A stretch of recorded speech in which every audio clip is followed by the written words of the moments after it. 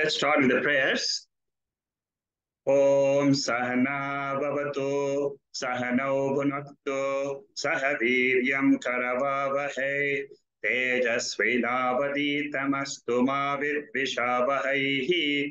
Om Shanti Shanti Shanti.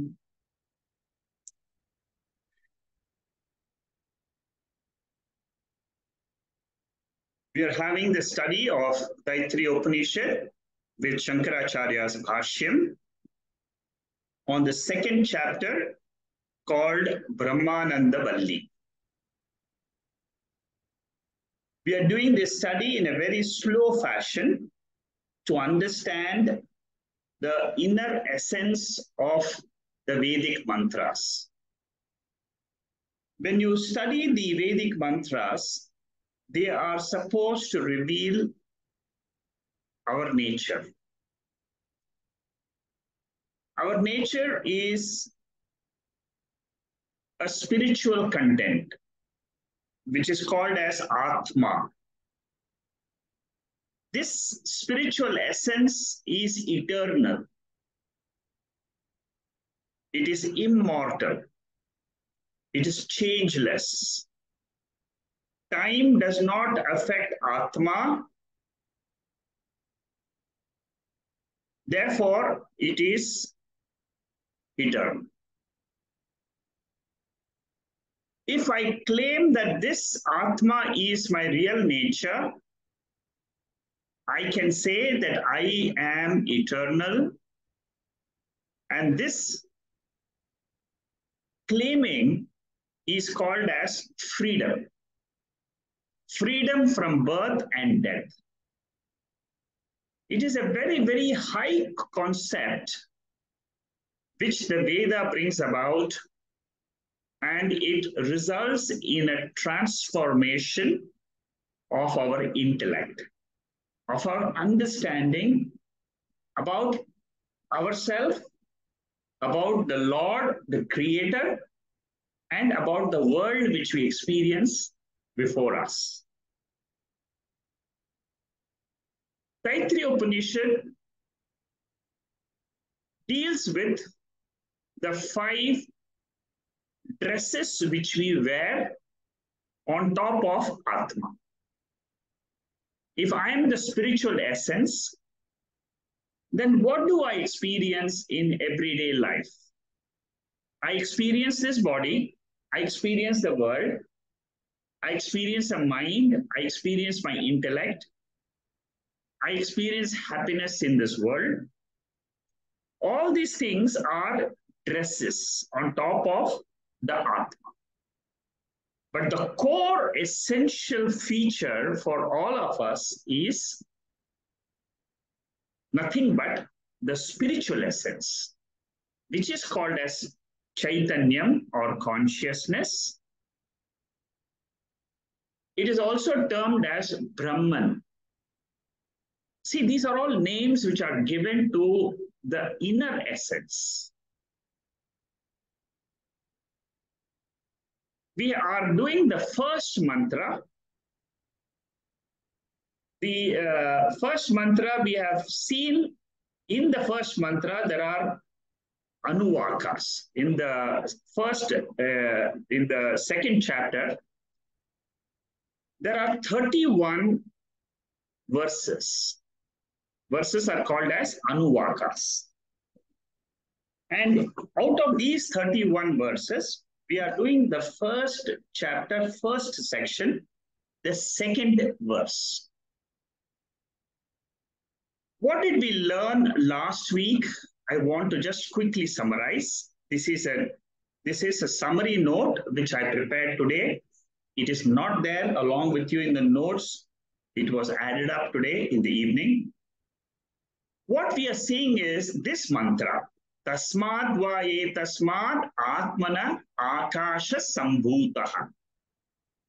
Akashat vayoho vayoragnihi agnerapaha adabhya prithvi prithvya oshadaya oshadibhyo annam annat purushaha. This gives the entire creation in one verse. What is this whole creation? The creation is nothing but the five elements. Where do they get born? Where is this? Where is this? Where is the place or what? Where? What is the seed of this creation? The seed of this creation is Atma, Karanam, the cause. So from this Atma, the five elements are born. From the five elements, the food is born. From the food, a Purusha is born. And then from Purusha, what are the five sheaths? The food sheath, the prana sheath, the mind sheath, the intellect sheath, and the happiness sheath. So if I want to go back to know who I am, I have to go right from the top. I have to see where do I stand today? I'm standing on the earth, looking at myself, looking at this body. I have to understand where is this Atma. We have seen in the previous verse that this Atma can be known only in the intellect. You cannot see it outside, but it is, the essence is inside. Why is it inside? Because it is extremely subtle. The cause is always subtler than the gross. Gross is seen world. Subtle is the cause. So the first point we should understand is in this particular, this is what we are analyzing. This is what we are going to see today. This mantra is what we are studying. That is what we are seeing today. So what here, tasmat va etasmat. Tasmat stands for something which is remote. That cause which existed long, long ago before creation, which is called as Brahman, is etasmat. It is here and now what I see before me. This Atma, which is aparoksham, this Atma means what? I. The I which is there is changeless. It was there before, it is there now, it will be there in the future. That cause never is destroyed. This self is the Jagat Karanam, the cause of the universe. It is the Atma of everyone and everything in the universe. Very important point. You see, I'm going deliberately so slow in this because later on I can go fast in the other verses. If you understand this verse, the first section is a very important section. Then the koshas will come, then we can go faster. But here, this is very important because you should know the karanam. And what is the nature of that karanam? This whole jagat is taken as individual and total. This is how the Veda creates the picture in our mind. The vision of the Veda is there is an individual and there is a total. Individual is called as Vyashti, Etasmat, that means this body, and Samashti, which is the total cosmos, which is Tasmat, the remote and I. The same I, who am I, is the same concept, the Chaitanyam is repeated 9 times in Chandogya Upanishad. In every Upanishad, we are trying to understand who am I. So when we study these Saturday sessions, we should always be clear, I'm trying to know who I am. That is the essence. The goal is that. How you come to realize that, it will take time. But what is the destination should be clear. First thing is, I'm not this body. Because body is there for some time, it goes away. I'm not the mind because mind keeps on changing. Whatever's changing is not the changeless, not the continuous. Because I feel I'm not changing. That feeling of I am not changing is the Chaitanya principle, is the consciousness principle. It doesn't change from birth till today. Consciousness remains the same. That is the goal. That is the one which is changeless. Now, this changeless consciousness or Brahman is the Srishti Sthiti Laya Karanam. It is the cause of the birth of creation, maintenance of creation, and the resolution ground of the creation. Changeless, intelligent, it is a changeless principle. It is an intelligent principle. It is a material principle. Like we have seen this before. Like the example is given in the Veda is the spider and the web. The web is created by a spider. The spider is the intelligent cause as well as the material cause for the web. Similarly, Atma is the material cause and the intelligent cause of this entire creation. And that Atma is called as what? The self. Atma is called as self. It's a very beautiful word, Atma, self. It is the self of you, it is the self of me, it is the self of this whole Panchabhutas. The world is a product. It is born from Brahman, it goes back to Brahman. So what is Brahman? Brahman is the Karanam. What is the type of that Karanam? There are two types of Karanam we are seeing. One is a changing Karanam, another is changeless Karanam. Changing Karanam means the milk becomes yogurt. That's changing. Changeless Karanam means the waker becomes the dreamer. Waker remains, but at the same time, he becomes a dreamer and comes back as a dreamer, comes back as a waker. Similarly, Atma is a changeless. It is Vivarta Karanam.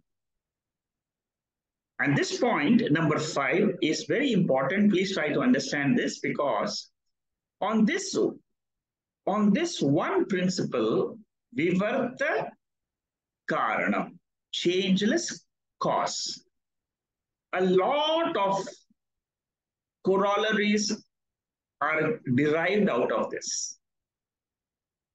When you say changeless, the main thing you should understand is the effect which it produces, the product which it produces, is of a lower order of reality. For example, the rope is there, it produces rope snake. The waker is there, waker produces dreamer. Waker is the cause. Dream is the effect. There is a level, because there is this cause is a changeless cause. Without changing itself, the waker becomes a dreamer. And then he gets back to become the waker again. Similarly, Brahman is Atma. That Atma is the waker, and then it goes and it remains as Atma itself. Very, very important point. Why is it? Because it is a changeless cause. It is a cause, no doubt. But cause has got changing nature as well as changeless nature. Changing nature is seen in the time, in the Vyavaharika world. Everything is, if suppose you say this is the cause, it changes. It changes to become something else. So this point, remember, because see, there are certain points in Vedantic study. If you understand the logic, then clarity becomes very easy. For example, right now what I'm telling you, Brahman is of a higher order of reality. because it is a changeless cause. The waker is of a lower order of reality, like the dreamer, like the sleeper. Upadana Karanam produces effect of the same order of reality. Clay and pot, they both are of the same order. I can see the clay, I can see the pot. In Vyavahara, we have seen so many causes and so many effects. For example, the father and the son, a daughter and the mother. These are all cause and effect relationships. Another point you should remember is if there is a changeless cause, vivarta karanam, always there is ignorance is involved. Ignorance. I don't know, therefore I project a wrong, mistaken notion. Rope is not known. Rope ignorance causes rope snake. The waker ignorance causes the dream. Brahman ignorance causes waking. The third point is a startling one. How is it possible? But that is the fact. That is how the Shastra, that is how Shankaracharya is trying to explain to us what is your nature. My nature is of a higher order. This Brahman or Chaitanyam, which we are talking about, it's a higher order. I don't know that consciousness is my real nature. What I'm thinking, see, what I'm thinking is this body is real. But the problem is the body has got a reflection of consciousness. That I am not able to see. I am able to see the body, but I don't see the reflection of consciousness in this body. And that is the reason we say Veda is a pramanam. Through the Veda, like eyes are pramanam for what? The fog. Ears are the pramanam for sun. So Mandukya Upanishad in chapter 3 says that cause-effect functions only in the realm of mind.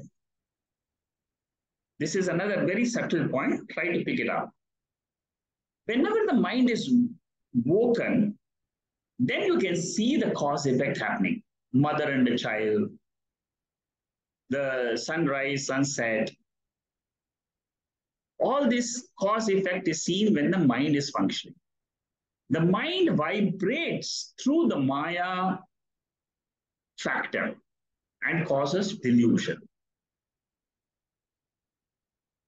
Throughout the day, what are you doing? You're thinking. That thinking is called as spandanam. It is called as vibration. And that vibration causes a delusion. These are all the secrets of Vedanta.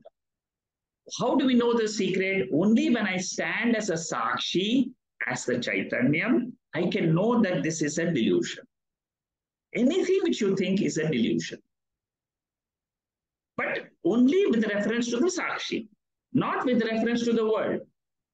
When you're thinking about the world, about problems in the world, these are all real. But as Sakshi, as the witness, when you see it, witness is of a higher nature. Therefore, you can say that whatever is the thought process which goes on is of a lower order. Like example, the dream we say is a lower order. In sleep, we are drowned in ignorance. Why I'm mentioning this is because you should know, at least in waking state, you should try to see what is my experience in sleep. The experience, what we can know in the waking state is, I don't know anything in sleep. The mind has to be woken up in the waking state to realize the world. Similarly, consciousness, from this waker's point of view, you have to be woken up to this higher level. That is why we study the Upanishads. Uttishtata, Jagrata, that is what is said in Katha Upanishad. Come on, he says, this is a very favorite verse of Vivekananda. Get up to know, realize who you are.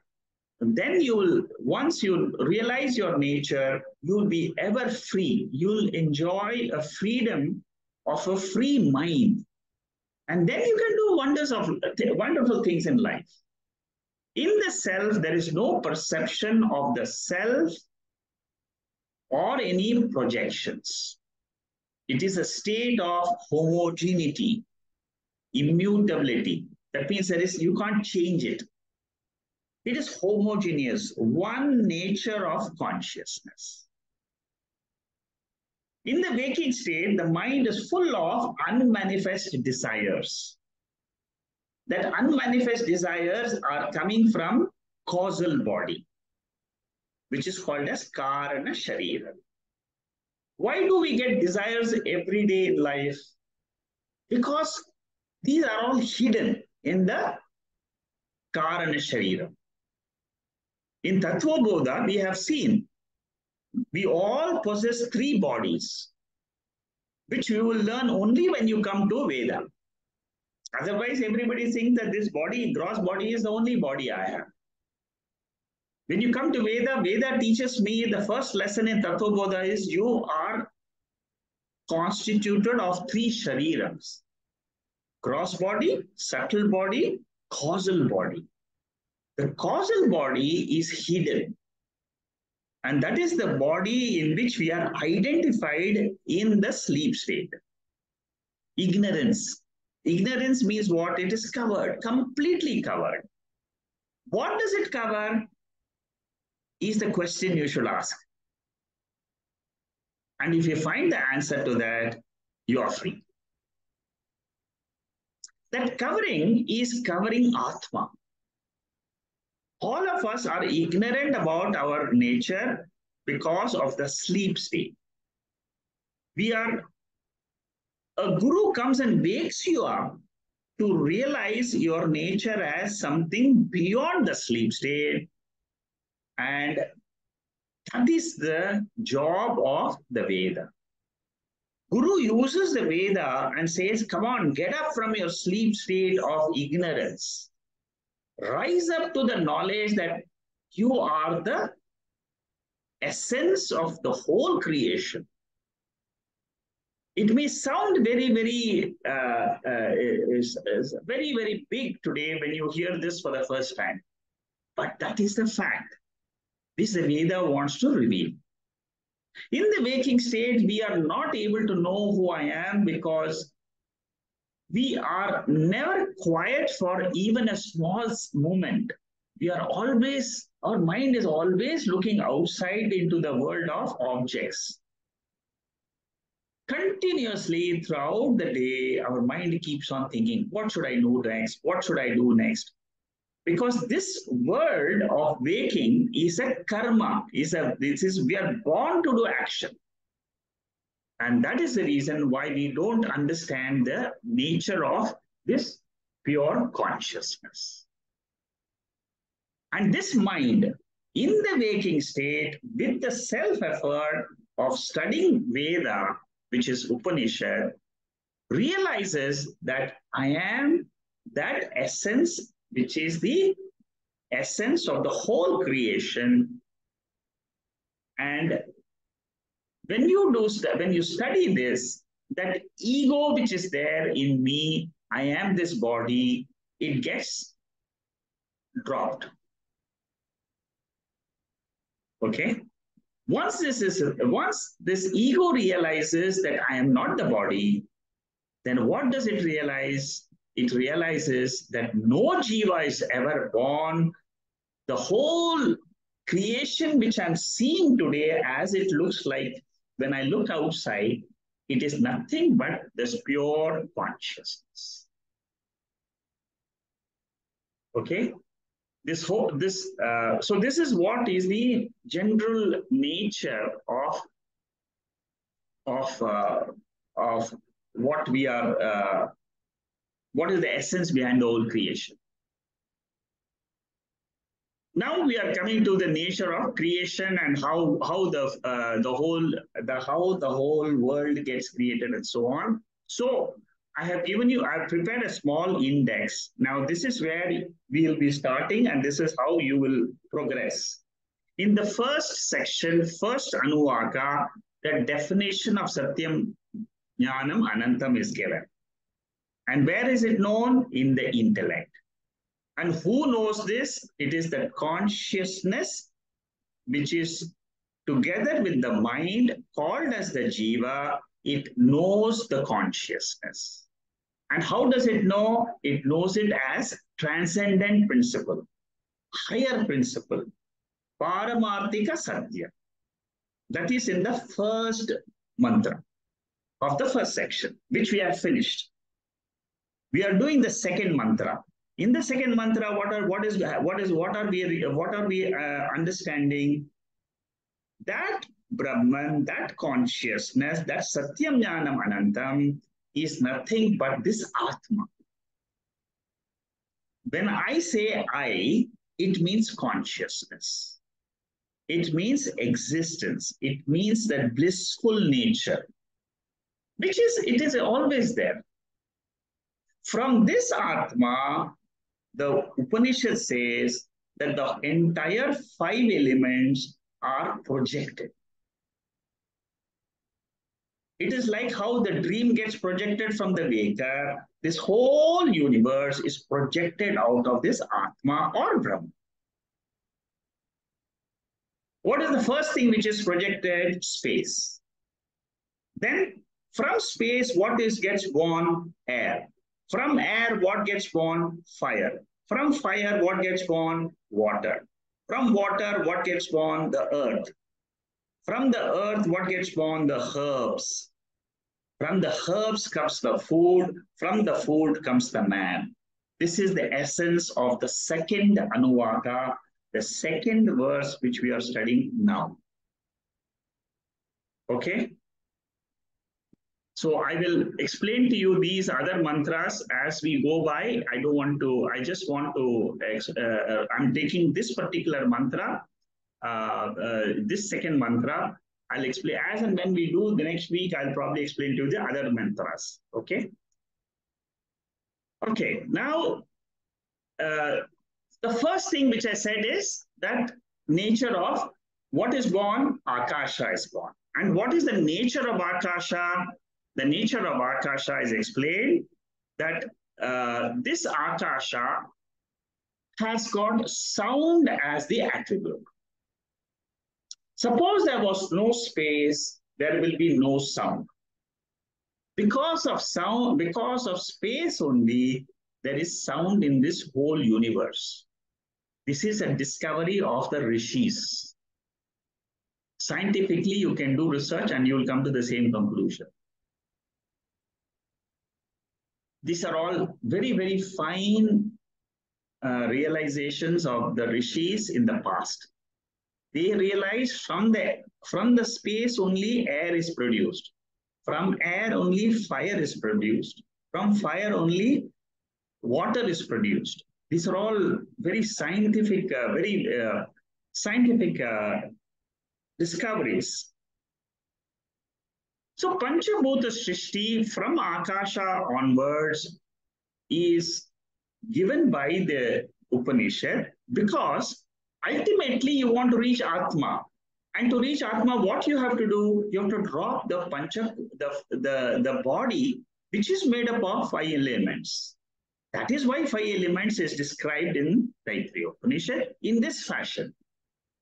So that your mind becomes subtler and subtler as and when you study. This is one of the advantages of studying Vedanta. My mind becomes very powerful because the mantras, they help me to understand very deep subjects.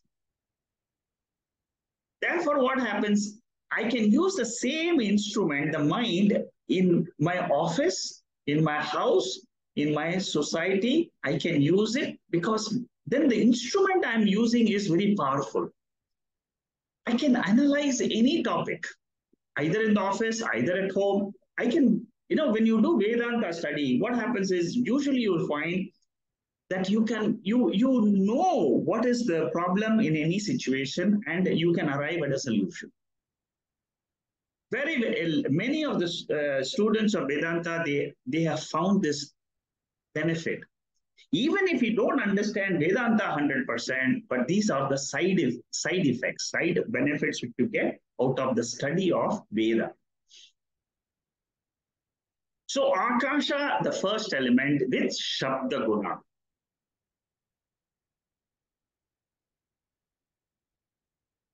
Clapping sound, tearing of a paper, it produces a sound.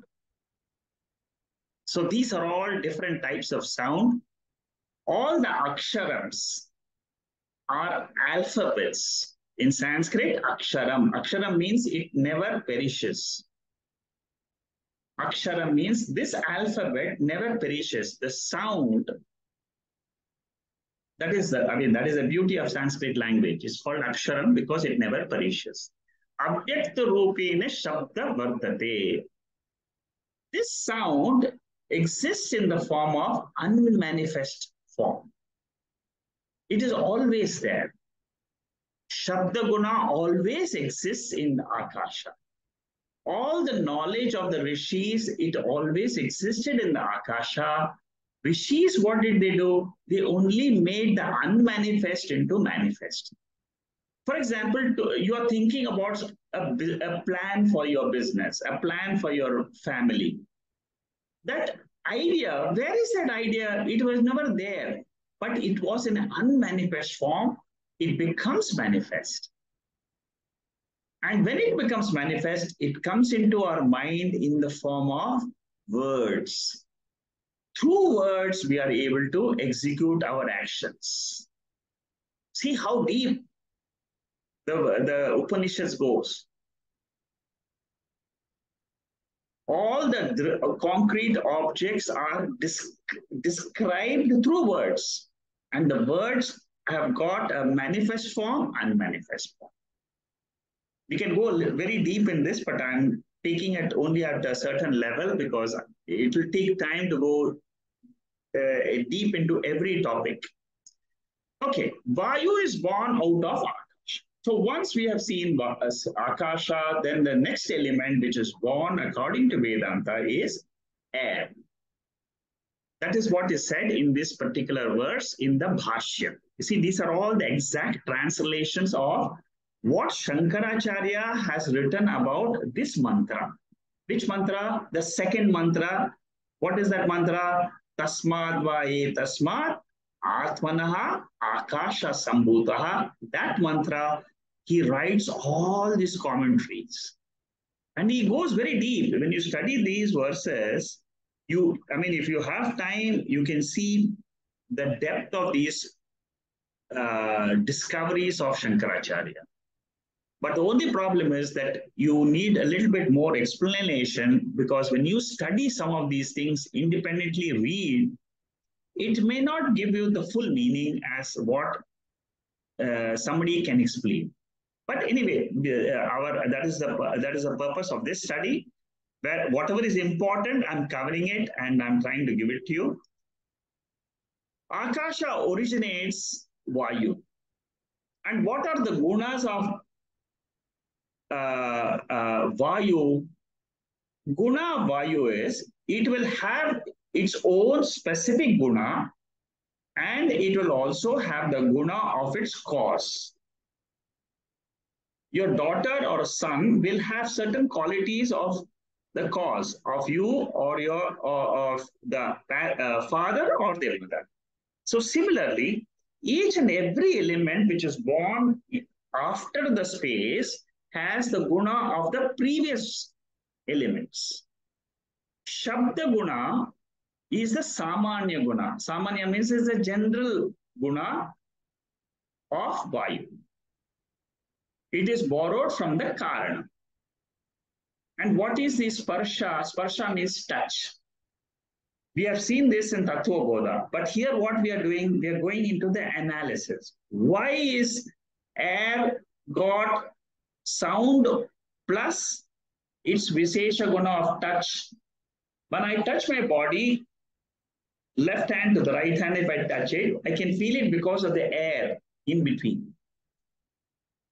So sparsha is its own special attribute of the air and the sound element. For example, air when it blows, it produces sound. Wind, suppose there's a strong wind, you'll hear the sound. Volcanic, whenever there is a storm, you can hear the wind, and that is because of the Shabda Guna in the air. Okay.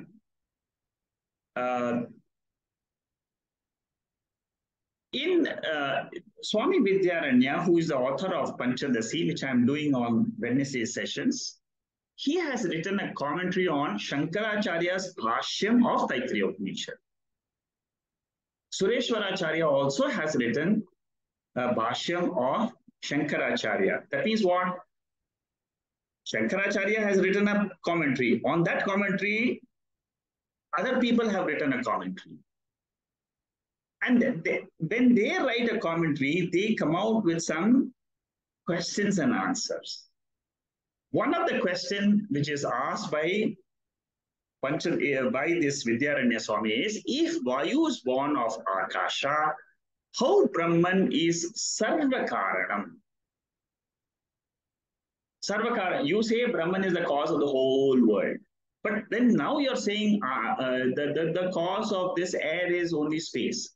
So how do you say Brahman is the problem? So answer to that question is, Brahman, the pure Satchidananda consciousness factor, which is enclosed in Akasha, is the cause of Vayu. That is how you should understand. All subsequent causes is all because of that original cause, which is enclosed in Akasha. If it is enclosed in Akasha, it will be enclosed in Vayu. If it is enclosed in Vayu, it will be enclosed in water. It will be enclosed in the body also. In our body also, it is enclosed, that consciousness. Why is my body having consciousness? Because it is the original cause of the universe. See how deep we are going. My body is conscious. I'm feeling the touch. I'm hearing the taste. I mean, I'm enjoying the taste of food. I'm enjoying forms. I can hear sound. All this is because the body is made up of 5 elements, and the 5 elements are born out of this Brahman, this consciousness factor. Therefore, this whole creation can be understood as born from Brahman, exists in Brahman, goes back into Brahman. This particular point, and why? Because it is the cause.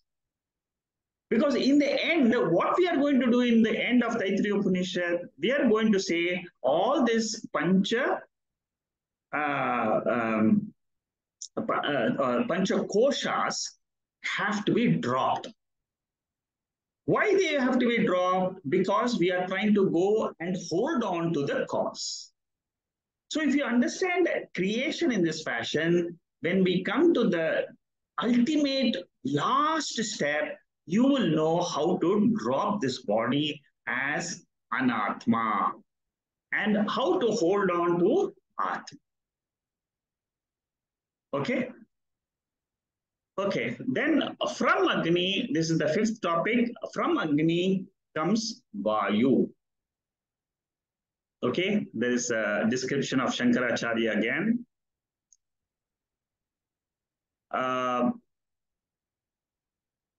So, Sukshma Bhutas are created first. Sukshma Bhutas means what? Subtle elements are created first. That means the five elements which we see today as water, earth, and all, this is not created first.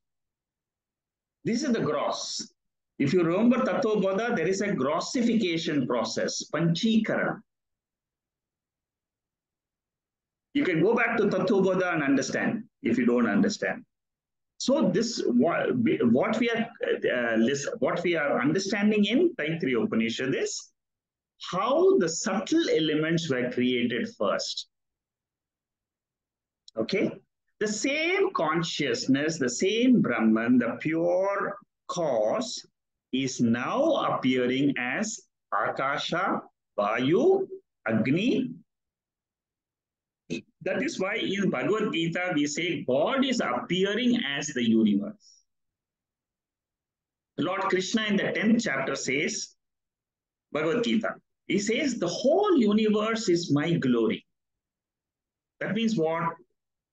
The same Brahman means it is Nirguna Tattva. Bhagavad Gita, when we talk about Lord Krishna, is a Saguna form of the same consciousness principle. So Brahman being Vivarta Upadana Karanam, it continues to be there throughout the creation. Now you understand what is Vivarta Karanam, right? Vivarta means what? Changeless cause. At any time, you should note that consciousness is the first thing which is there. Any time in creation. In waking state, first thing is consciousness. Dream state, consciousness. Sleep state, consciousness. Consciousness is the awareing, changeless principle. In that consciousness, waking, dream, sleep comes. In that consciousness, this entire Jagat, the world which we see, comes in. So whenever we see Akasha, Akasha means a space, then the space can accommodate Nama and Rupa. It accommodates everything else, all the objects in creation. But the easiness of Akasha is not in the space, it is borrowed from that principle called as consciousness or existence. So whenever we see anything, it is always a reflected consciousness. Any seen thing. That is why in Vedanta they say, are you seeing it? That means it is not the original. It is not you.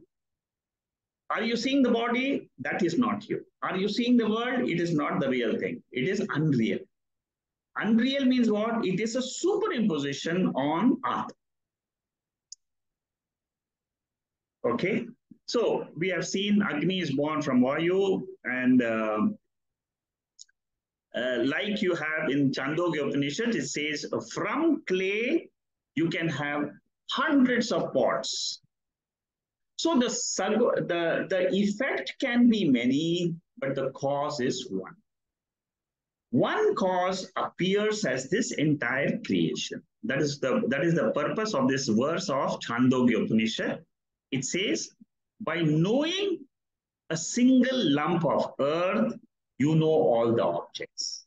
By knowing consciousness, you will know the entire creation, because all the five elements are born from consciousness.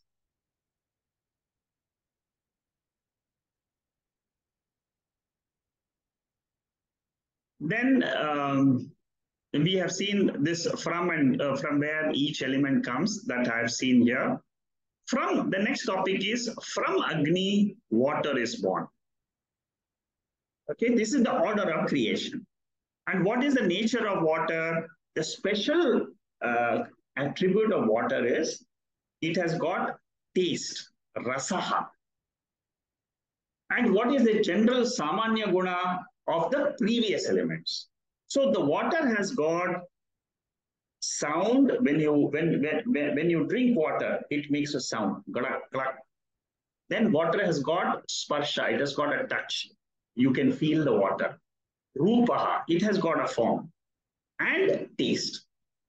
So water has got 4 attributes: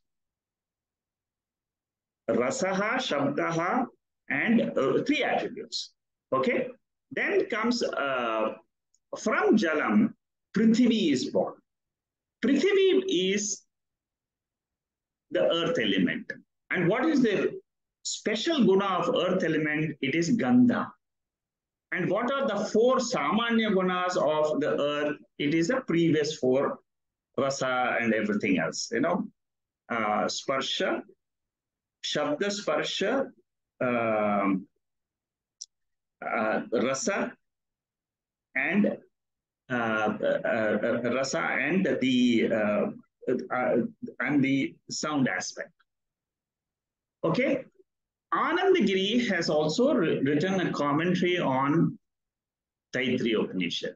I mean, all these people, whenever they write this comment, when you study Shankara Bhashyam, you will also find some aspects of other commentators which come in between. I'm just telling you that there are other commentators which I'm not going into the depth. Now, after the Prithvi, now with the Prithvi, all the 5 elements are over. After the Prithvi, what gets born? Food is born from the earth, which is quite logical. The whole food which we eat, all the food we eat comes from the earth only. It may look that it is coming from something else, but ultimately the origin of all food, not only for us, for the entire living being, is from food. Okay. Then from the earth, Oshadi, that means herbs are produced. From the herbs, we get all the different foods which is eaten, and then the male and the female, they have the bijam and the raktam, the shonitam and shukram, the egg and the seed, and then ultimately we get a human being. Okay. Prakritim purusham chaiva kshetra kshetra jabheva cha etat veditum ichhami jnanam nyayam cha keshava. This is the 13th chapter of Bhagavad Gita, where Arjuna says, I want to know the spiritual principle and the matter principle very clearly. In the first verse of 13th chapter, Arjuna asked this question: teach me the spiritual principle and also the matter principle. The matter principle is this body. The spiritual principle is this Brahman, this consciousness. This Sakshi principle, Kshetrajna. In the 13th chapter, it's called Kshetrajna. Those who have done Gita, you know the 13th chapter is the most important chapter to understand the Vedanta portion. 13, 14, 15 chapters of Bhagavad Gita. So Srishti, after Shariram, the Srishti stops. That means what? The Shariram, the man, the body of a human being is the highest in creation. And in the Shariram, other things are there. And the first gross thing which you see in the Shariram is the koshas. It is the Annamaya kosha. Why do we say it is Annamaya kosha? Because the body is nothing else but the food. Okay? Panchakosha Viveka Prakaranam, then it starts from this portion. So final product. See, you must know that the body is a product of consciousness. Okay, very important point. It is a vikara. Because it is a vikara, it keeps on changing. Anything which is a modification will keep on changing. We all grow, we decay, and then the body is no longer there. That is why it is the nature of the body. It is the nature of the material. It is the nature of the five elements. Anything in creation, you will find it is rapidly changing. Okay. Uh, why are human beings special? This is a question. Shankara asked this question in this particular section of this second verse. You see, Shankaracharya also, uh, out of his own intellect, he asked certain questions in the Bhashya so that we can understand the text more deeper. Why Purusha, Manushya Shariram? All Sharirams are born out of Anna. And it is only the Purusha, only the human, which has an intellect. And why do we say this Purusha is the highest? Because of the intellect. And it can perform actions, it can change the actions. Number one, it can also know the truth, which is Brahman. Human alone has got free will, choice. What about the animals? Animals are living as per their prarabdha. They have no free will, but they only the free will manifests only in a human body. All jivas have free will. That is what makes them special. I can decide not to attend a class. I can decide to attend a class or not to attend a class. That's what is called as free will. So cow in present Janma has no free will. Unmanifest free will exists in the cow. In the next Janma, the cow may become a man and then it will enjoy its free will. So the Jiva portion has got free will and then it takes different bodies according to its prarabdha karma. Okay. This explains about the speciality of the human being. This verse. So Srishti comes from Brahman. Srishti means creation. It comes from Brahman. First, what comes? Panchabhuta Srishti. Then Bhautika Srishti. Bhautika means what? It is the products which are born out of the five elements. Prithvi, Annam, Purusha, human body, all this we have seen. So, Manushya is superior most with respect to karma and jnana.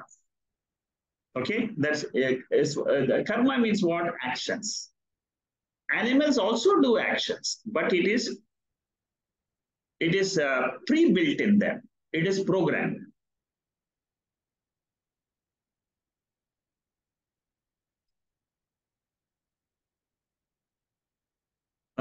Then there is a little bit of discussion on desires. You see, we have desires to fulfill. So therefore, we are special. And then we can fulfill our desires. We can fulfill our Ichha. Ichha Shakti is there in us. We have the Purusharthas. Purushartha means the four goals.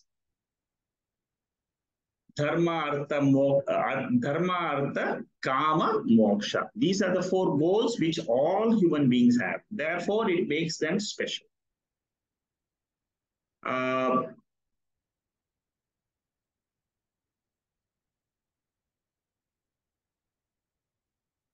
Okay. What is the significance of Panchakosha Viveka? Okay. Why do we study this? Why do we need to discriminate the five koshas? Now, this Shankaracharya says it is an explanation of Yoveda Nihitam Guhaya Parame Vyoman. This is there in the Rig Mantra. See, Satyam Jnanam Anantam, we have seen the first verse. In that verse, there is this portion. Yoveda Nihitam Guhaya. The one who realizes in his intellect that he is not the ahamkara body mind complex, he is the one who realizes his nature. Why do we need to do Panchakosha? Because you want to understand your nature. What is your nature? Brahman. Brahman means what?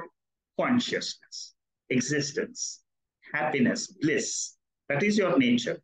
But why do we say that I don't know my nature? It's because of ahamkara.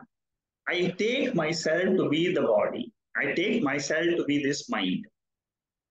Taking I am the body, I am the mind is called as ahamkara, ego. How do I remove this ego? By the knowledge of five koshas.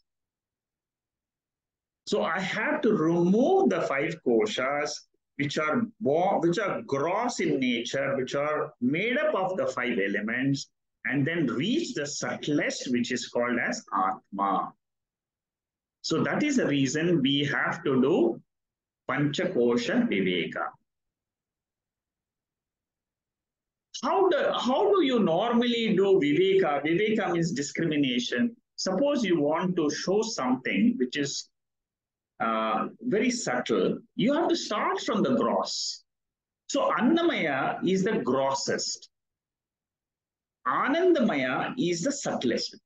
What is Anandamaya? I feel I am very happy. That's happiness is the subtlest in us. Body is the grossest.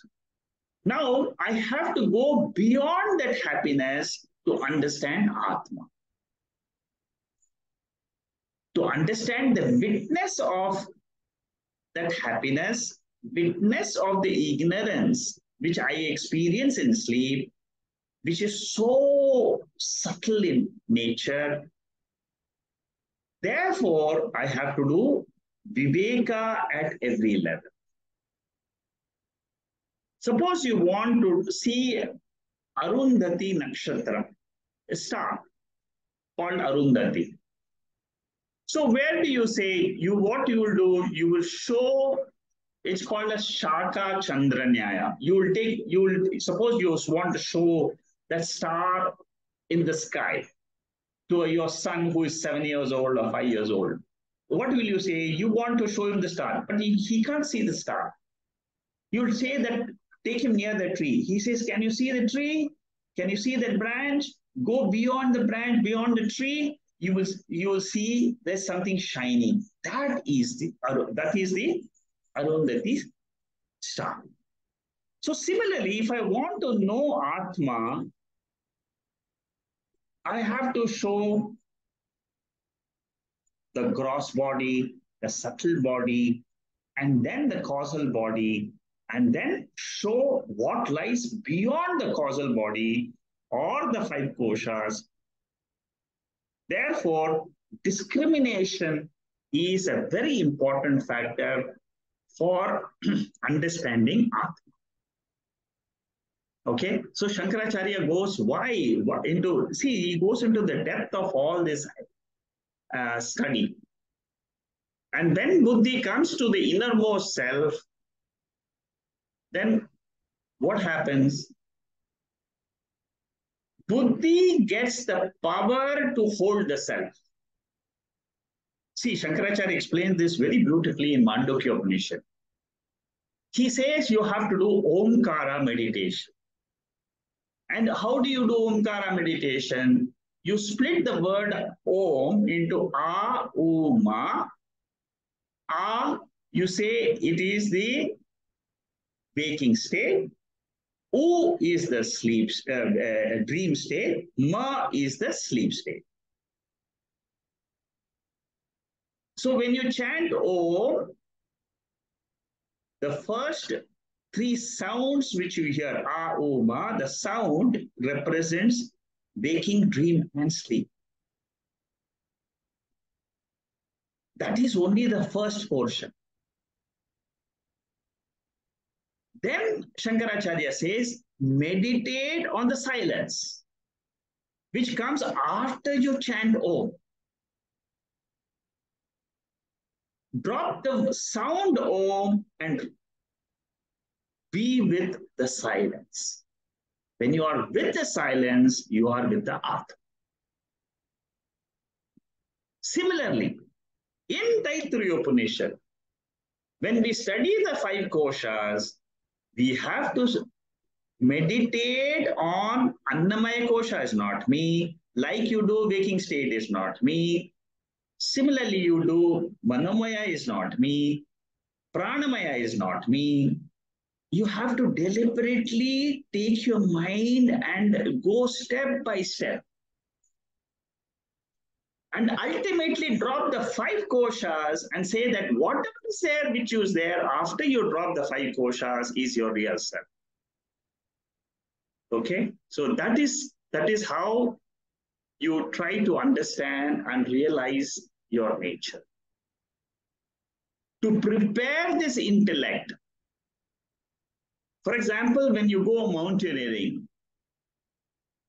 you have different camps, 5,000 feet, 10,000 feet, 15,000 feet, 20,000 feet, 25,000, and then 29,000 feet. That is the Himalayas. You slowly climb. Similarly, slowly you climb to the Atma, kosha by kosha. Annamaya kosha to Pranamaya kosha, from Pranamaya kosha to Manomaya kosha. You have to go to each kosha and then say, Atma is not this. Atma is not the prana. Atma is not the food. Atma is not the mind. Atma is not the intellect. Atma is the witness of the thoughtless state of the mind. This is a very, very deep analysis of your nature. Who am I? I am the Sakshi, the witness of all the thoughts in my mind. That Sakshi is called as Atma. That witness is called as Atma. Atma is not the Annamaya, it's not the gross body. It is not the prana. That is how you have to learn Taittriya Upanishad. Okay, each of these koshas we are going to study and we are going to say that I am not this because it is gross. I am not this because it is subtle. I am not this because it is causal. Okay?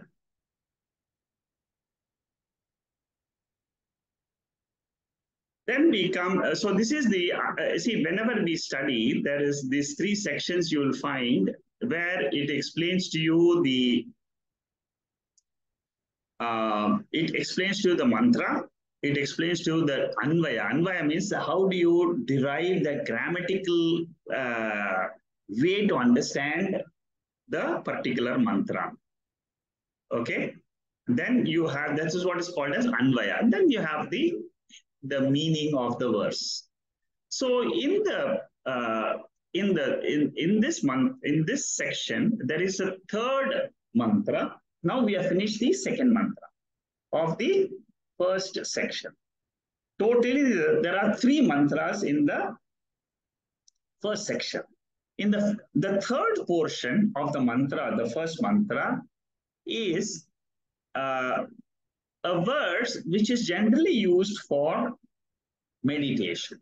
When you want to meditate, then you just use it as a comparison of a particular body. You compare it with different koshas. So in this first mantra, Shankara, the Upanishad just introduces how you should meditate. This is a typical Taitriya meditation. Useful whenever in all the five koshas you will get this portion. So when I discuss the different koshas, this will be the last portion which will be discussed in each kosha. So what is it? How do you meditate? You take, it is meditated, that means each kosha can be meditated in this fashion.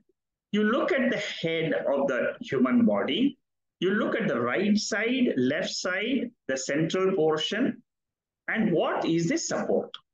There are five aspects of a human body. Head. right side, left side, central portion. That means the heart. And then what is the lower, which is the bottom portion, which is holds, which is the support. So and this is the way there is a rig mantra in every of these koshas. In the end, there will be a rig mantra which explains how you should meditate. You will not focus too much on this. I'm just mentioning to you, when you study the Upanishad, you should know what that means. Okay. Head is the Shiraha. This is the Sanskrit description. Dakshina Pakshaha is the right side. Uttara Pakshaha is the left side. Pucham Pratishta, that is what you will get as the lower portion. So 5 parts are clearly visible in Annamaya. Prana in Vayu Tattvam, Manaha, there is no shape. I mean, these are all which will come. I will explain to you as and when we do these koshas, okay? Okay. This is just to explain to you the left side, middle portion, head and bottom and so on.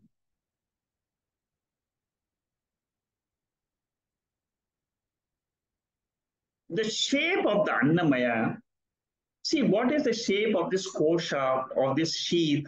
The shape is given by the food. So how is this shape of the kosha taken? It is taken as per the body. So similarly, for most of the cases, when we take the shape, it will be used. The shape of the mind is also taken as the shape of the body. And so Annamaya kosha means it is the shape of the body. There's some there's some revision here. I'm not taking the revision.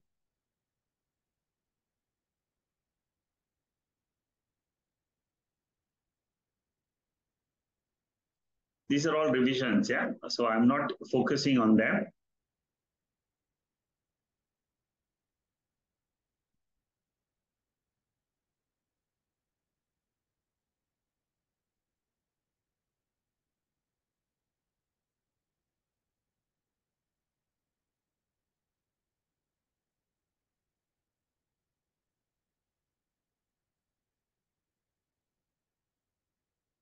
Okay. When we do these koshas,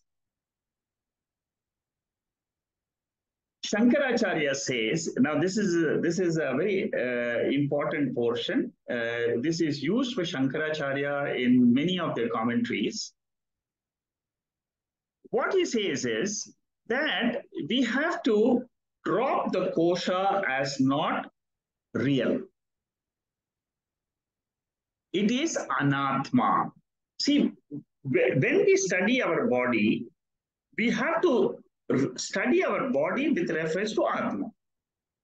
So the first thing which we have to do is, the kosha is anatma. So the thing is, anatma tattva nishchaya. So the first thing you know is, Annamaya is anatma.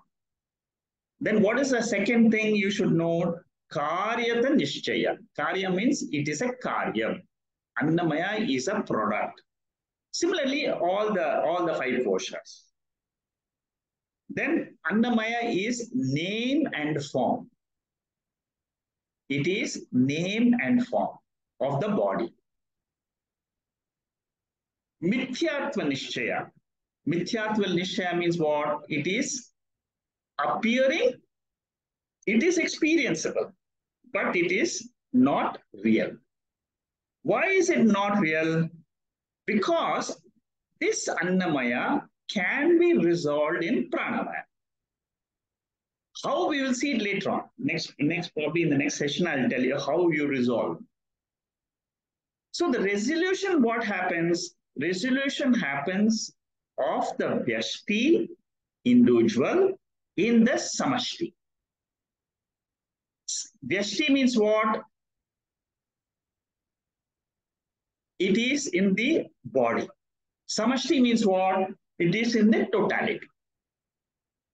So this Annamaya is resolved in the food which belongs to the Samashti. So there will be a verse which will tell us that all the Annamaya ultimately goes back to food only. That is what we will see in the next section.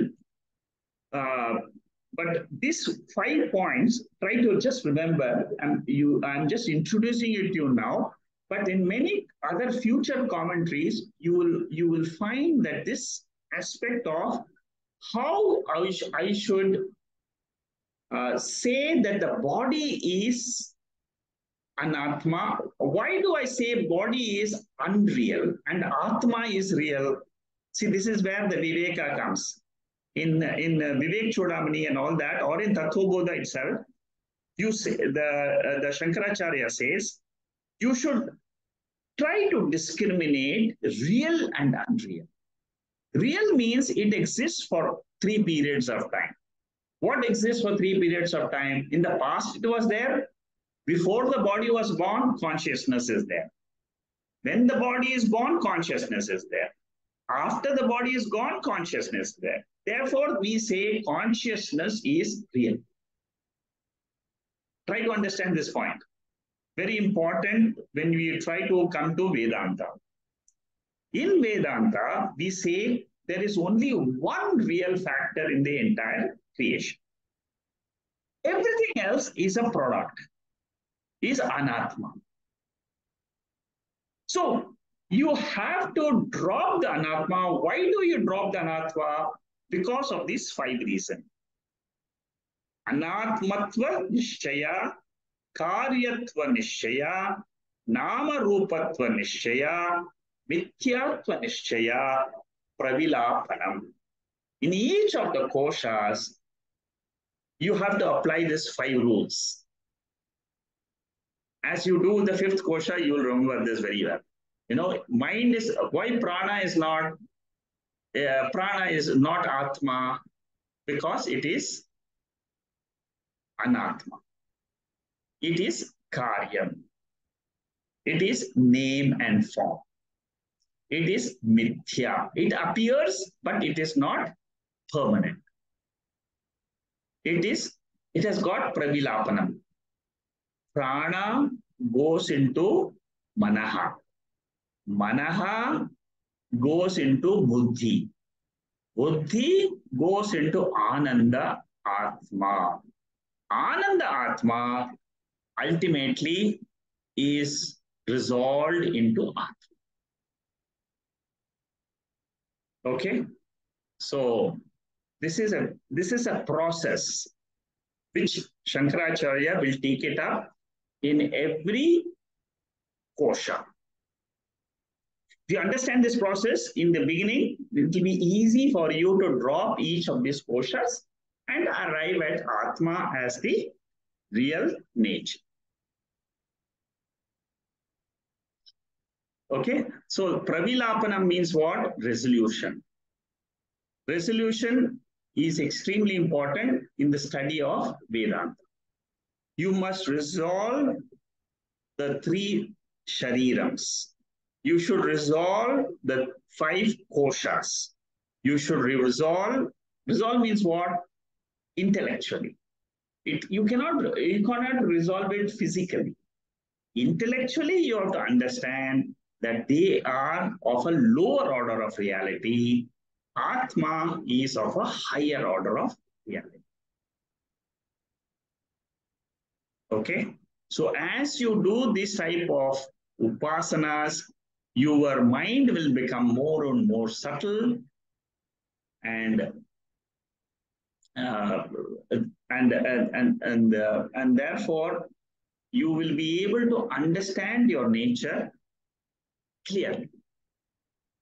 There is a section here which talks about different types of upasanas, ahamgraha upasana. See, why I'm not going to the depth of this meditation is because nobody is going to practice this today. In today's world, these type of upasanas are out of they are not being practiced. And therefore, I won't spend too much time on those. But when we come to Mandukya Upanishad and do that, there will be some upasanas there, which I'll be taking in very big detail. Okay, I'm planning to do Mandukya Upanishad Bhashyam for the Wednesday class sometime soon. But anyway, I will announce it later on. Okay.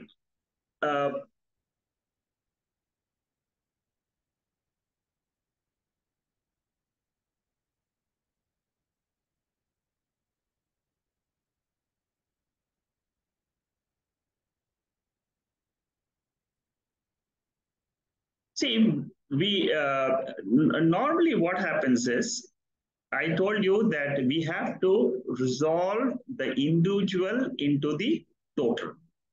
So the individual body has to be resolved in the total food. And that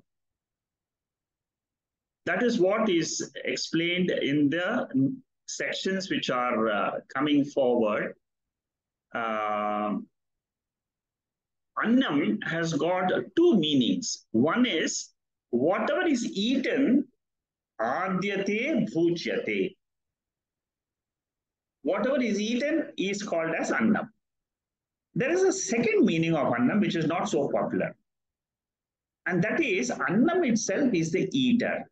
It is the consumer. Food itself consumes all beings in old age due to lack of digestion. Food destroys the body.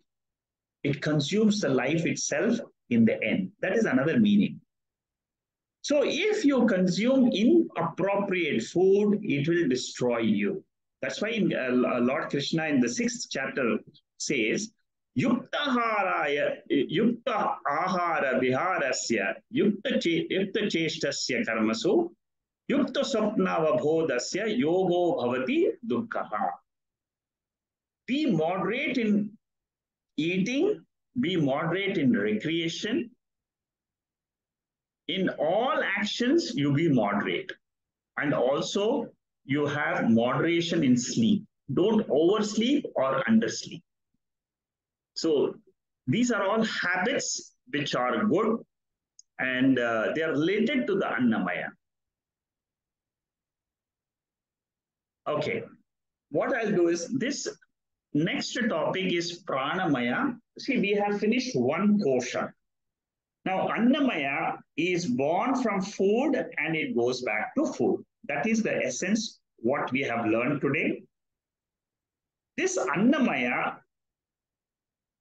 there is an essence of Annamaya, and that essence means it is held by Prana, which is what we are going to do next week. So we will start from this slide 320 next week. And this is the second kosha. We have finished the first kosha. We are doing the Pancha Kosha Viveka. We have started the Viveka, the discrimination. First, what did we learn? We said that the whole world is created by the 5 elements. The 5 elements, they become the body. Now we are trying to see the 5 elements. They have become the body, they have become the mind, they have become the intellect, they have become the 3 sharirams, they have become the 5 koshas. Now we are trying to discriminate the 5 koshas and are trying to go back to our nature as Atma. So one kosha is the gross body, which is Annamaya. The subtle body is divided into 3 parts, which is when you study the kosha, Pranamaya, Manomaya, Vijnanamaya, these 3 are taken as subtle body. I have explained this in the earlier sessions. And what is the causal body? Causal body is Ananda. Okay, so we have to go through these 5 layers and then ask the question, who am I? Okay, see how deep our study is. This is the study of Bhashya. whenever you study Bhashyam, it is an in-depth study. Very, very deep. Shankaracharya's commentaries are phenomenal in this. Yeah. Okay, we'll stop here and we'll take the Pranamaya next week. And then we will go to the Manomaya, Vijnanamaya, and so on. Okay. Uh, if you have any questions on what we have discussed, you can ask them in the end of the session today. Om Purnamada Purnamidam Purnat Purnamudachade Purnasya Purnamadhaya Purnameva Vasishyade Om Shanti Shanti Shanti Harihi Om Sri Gurubhyo Namaha Harihi Om. Okay, there are a few remarks which I will go through first. Venkatesh is saying that from earth, Oshadi is born, and from food, Purusha Prakriti. Does this apply to all life on earth? Yes, it applies to all life on earth. All life means what? It is all, all life principles, they all originate from food. That is what you should understand.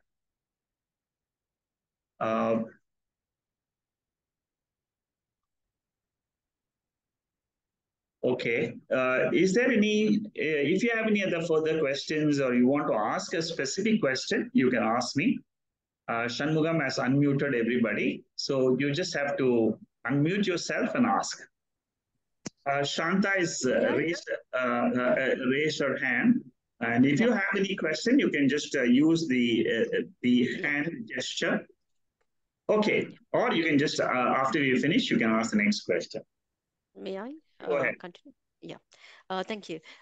It's quite interesting for me to understand this, the 5 layers. We all know these Akasha say, Vayu say, Agni say, and all of that. Jala and Jala say this.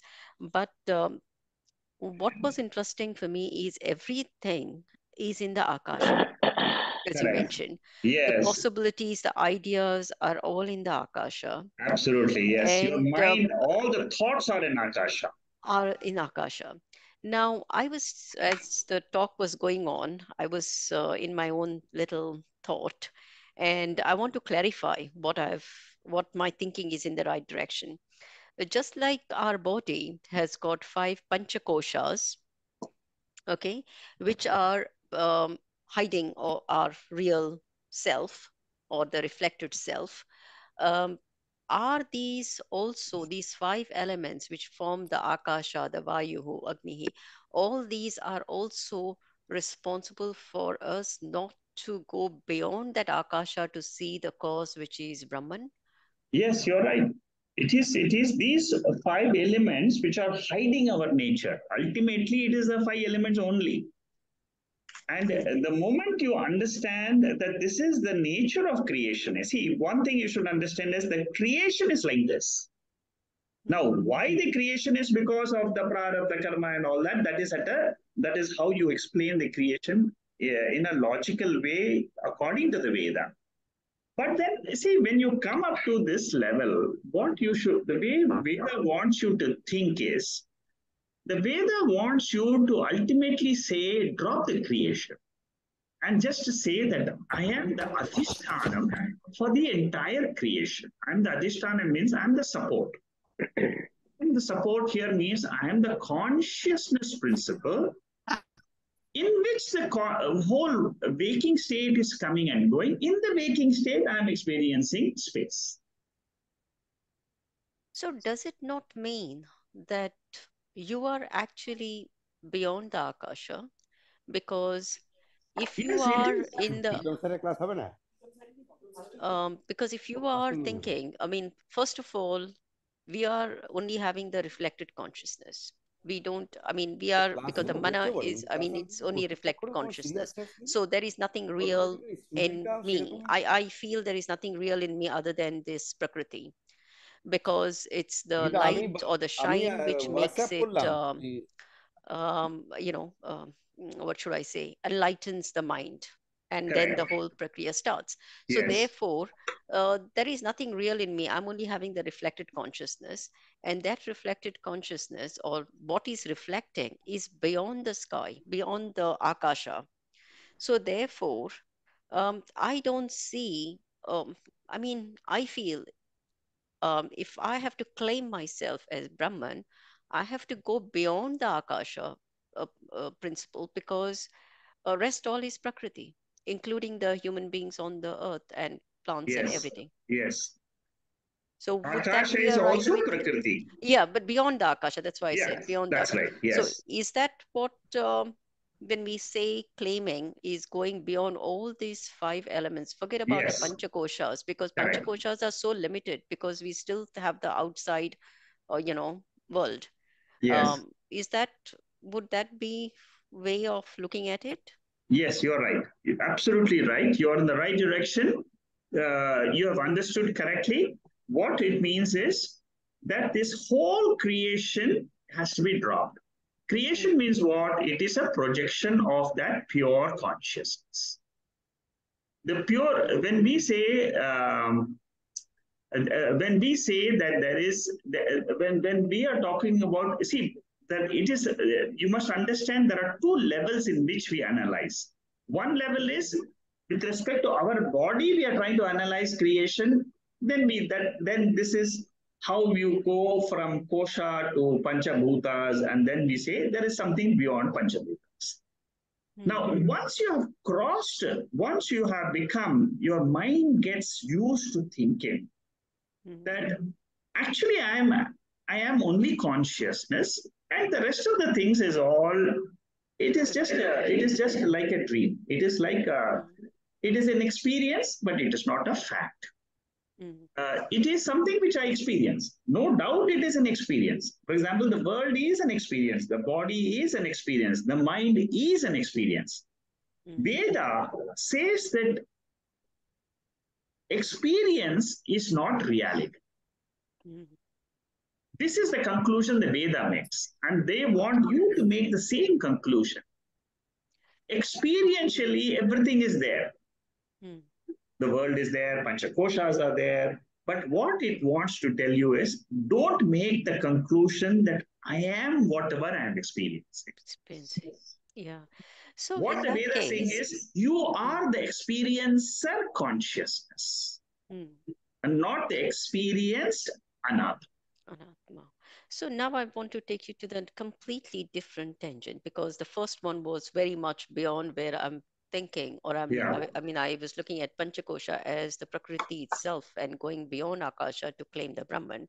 Now coming to, individual level, um, you mentioned that we have a free will, okay?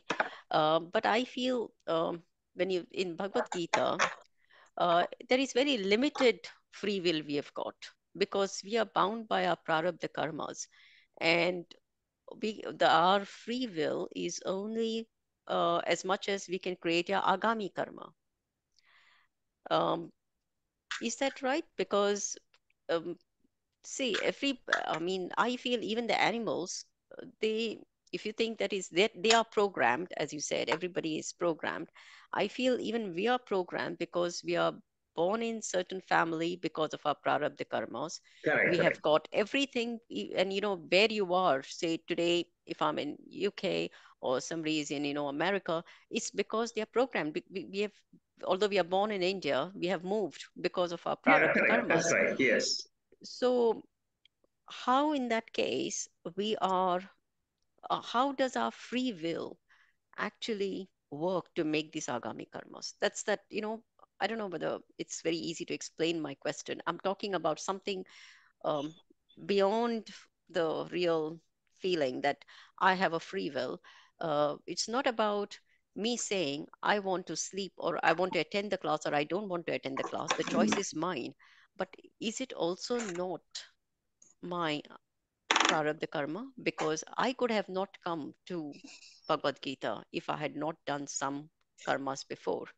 I would have not come to Upanishads if I had not done something. So, how does this, formation of agami karma come when you have limited, um, free will? That's my question. Okay. Just to put you in the right perspective, we are only discussing with reference to the three karmas: Sanchita karma, Prarabdha karma, Agami karma. So our frame of discussion is only karma theory. Now, in the karma theory, the body is born as per the Prarabdha karma in a particular family, and it goes through a particular environment. Whatever is provided to me is as per the Prarabdha karma. Because of the Prarabdha karma, I am born in a certain family, in a certain at a certain time, and then I'm going through these experiences as per the Prarabdha karma. Now, the karma theory also says this Prarabdha karma is a small portion out of the Sanchita. Now, while we are doing actions, the Lord has given us the free will. The Lord has given us the free will to understand the Veda and come out of the cycle. That is a separate matter. Yeah. But to understand what is Agami karma means while I am acting, I have a choice. Every day, for all of us, as soon as we get up in the morning, we can either pray to God or not pray to God, or just go on our activities. And when we have a free will, see, Lord has given us the free will. Now, the free will is basically to rise up in the ladder, in the dharma ladder, and reach our goal. That is our free will. The free will is given for us to rise up to the level of Atma. Now, in our free will, suppose, for example, you use the free will and do atrocious things and do adharma. Now, if you do good karmas in this body, that means you are adding punyam. You are adding punyam to your load of karmas. Suppose you have 100, it becomes 105, 110, so on. Now, suppose while acting, you don't act according to dharma, but you go as per adharma. Whatever is adharma actions is called as papa. So, while acting itself, the karma theory says you have a possibility to add on future punyam and papam, because some of the punyam which you do may not be able to be fulfilled in this life. For example, you may have studied PhD, and you may get a good job, and so you get results now itself. But there are certain karma phalams which you do, which you can't get fulfilled in this life. Suppose you have, for example, by some chance, you have given food to, say, 10,000 people in the world during a lifetime. It is a punya karma. Now, that punya karma, if it doesn't produce result in this birth, it has to give you a result in the future birth. That is what is called as agami. Okay. So okay. So suppose the free will of acting in the form of dharma or adharma creates the agami karma. That's correct. Which then this. Okay. Now you understood, right? Yeah. Thank you. So, good. Very good.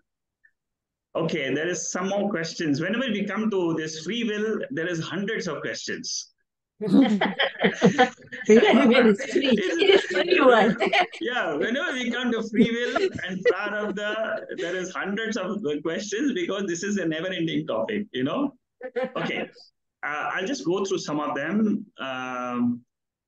How is the application of Anvaya and chattels in meditation? Anvaya and Vyatireka, is that what you mean?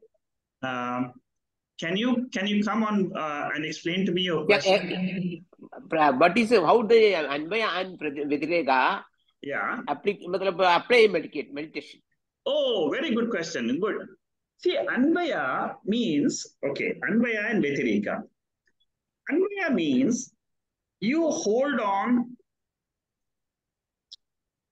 Anvaya means it is superimposition. Vyatireka means negation. Okay, I'll give you a simple example.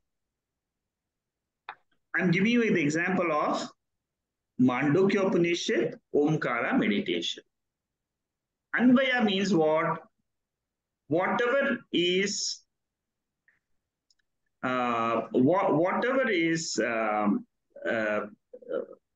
let us take, for example, in meditation, suppose you say that I am Atma, okay? I am Atma and I negate the Anatma.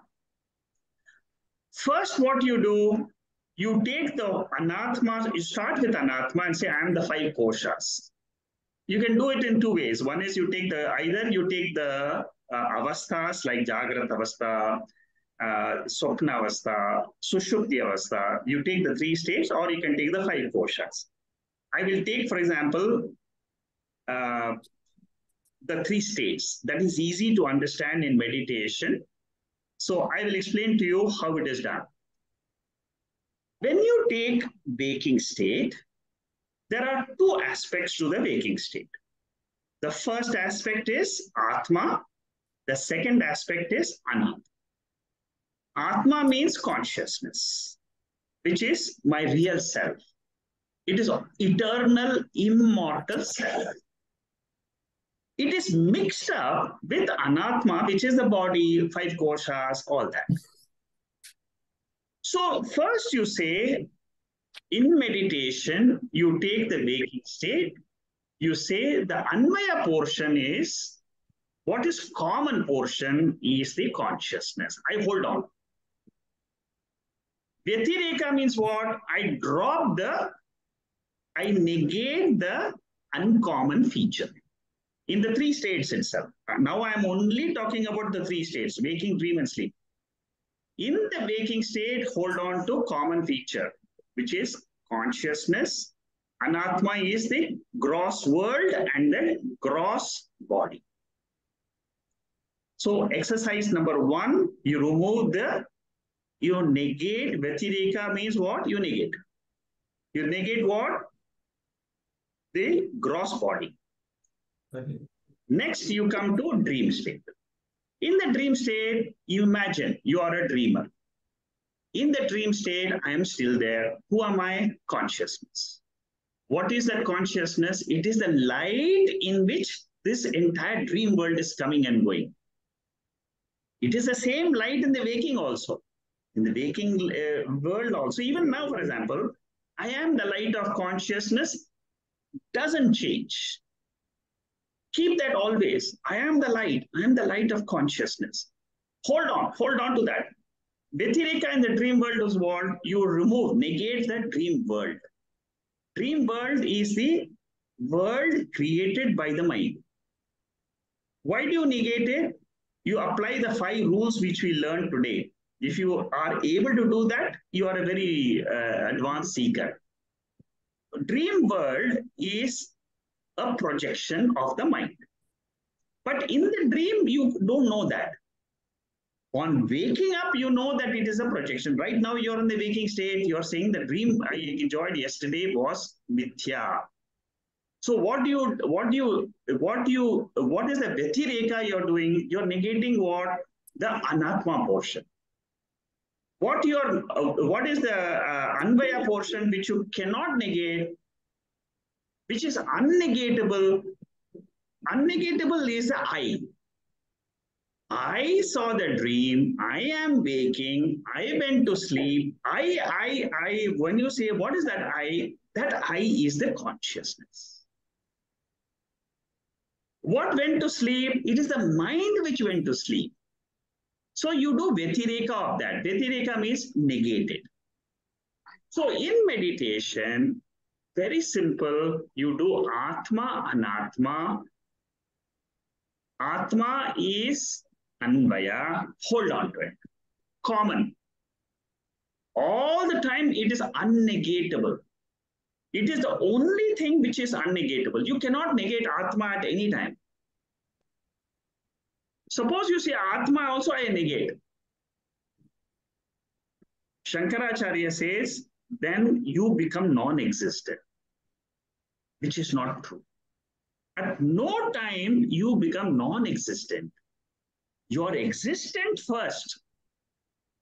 You experience the world or you don't experience. That is a separate matter. Experience and not experiencing is what is called as Vyatireka.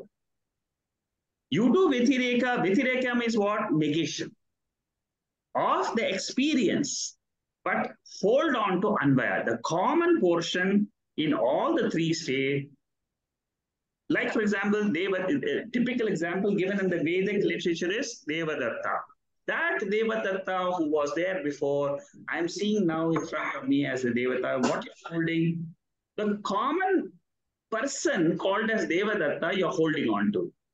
You're dropping all the old features, you're dropping all the current features of the person who in front of you, and that is, Vyatireka means dropping of the features. Anvaya means holding on to the core of the person. Have I answered your question? Thank you, Shekharji. Thank you. I could get something.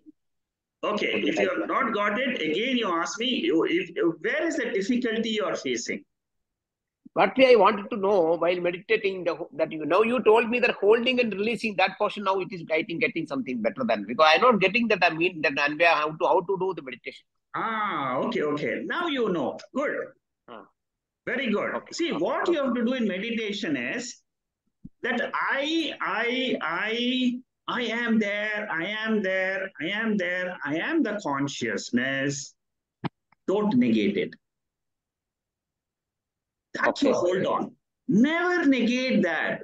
And in fact, what you do, the best thing to say is deliberately say, I am Chaitanyam, Aham Brahma Asmi. Deliberately say it.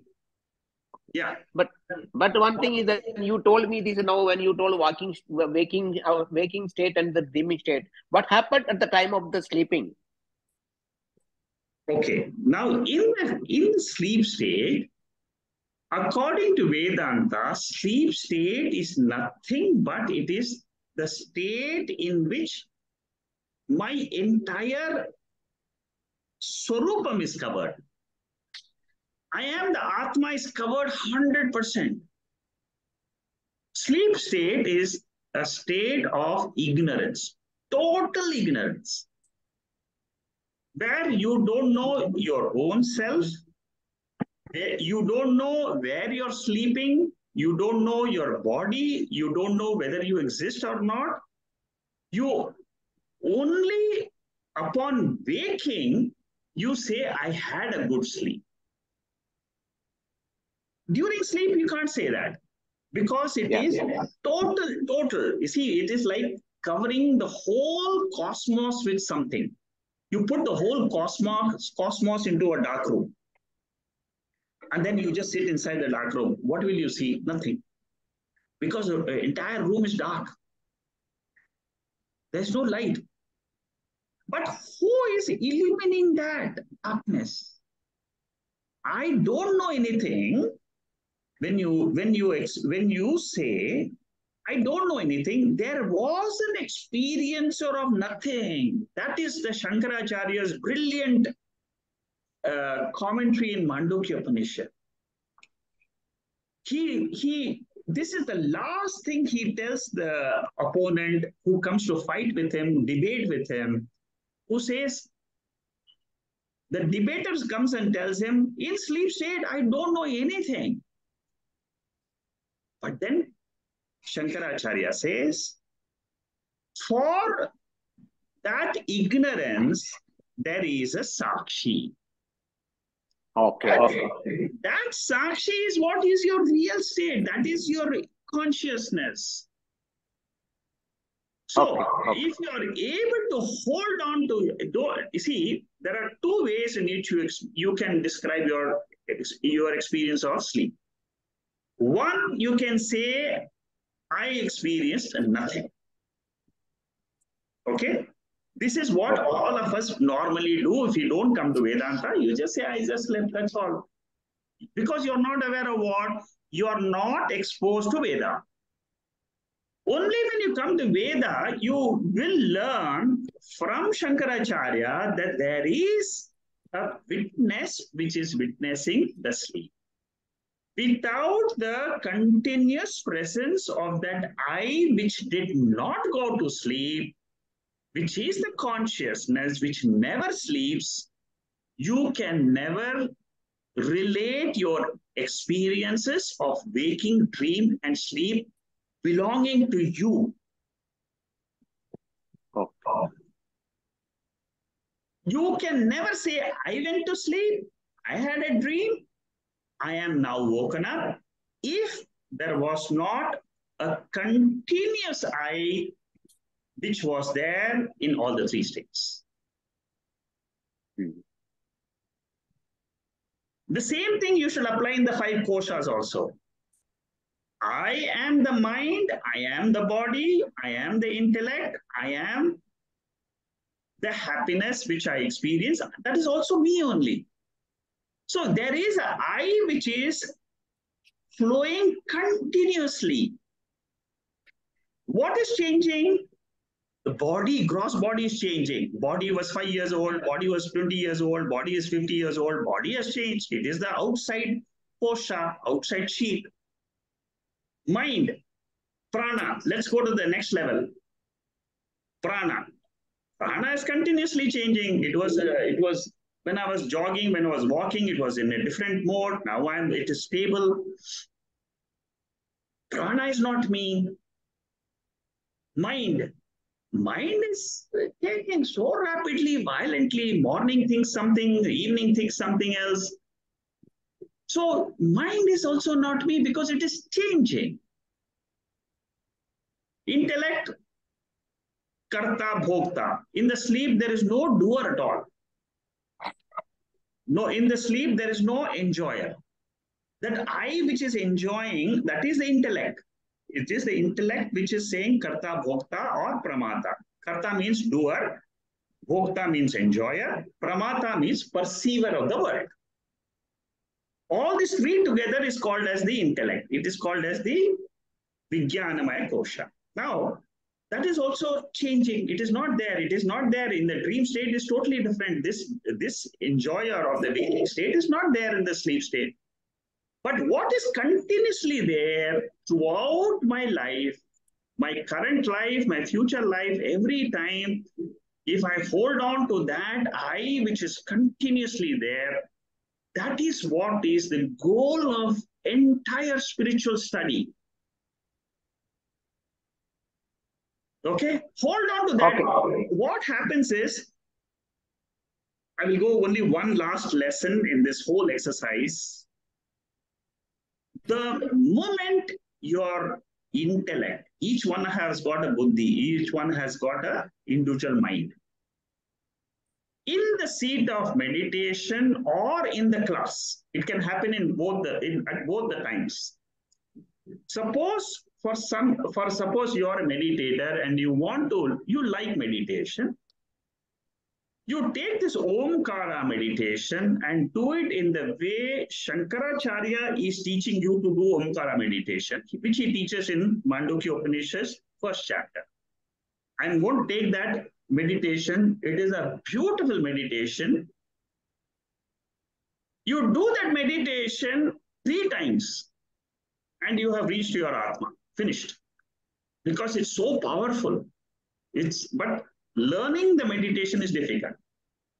But the meditation, once you know the knack of meditating on Atma, using Omkara, the result is phenomenal.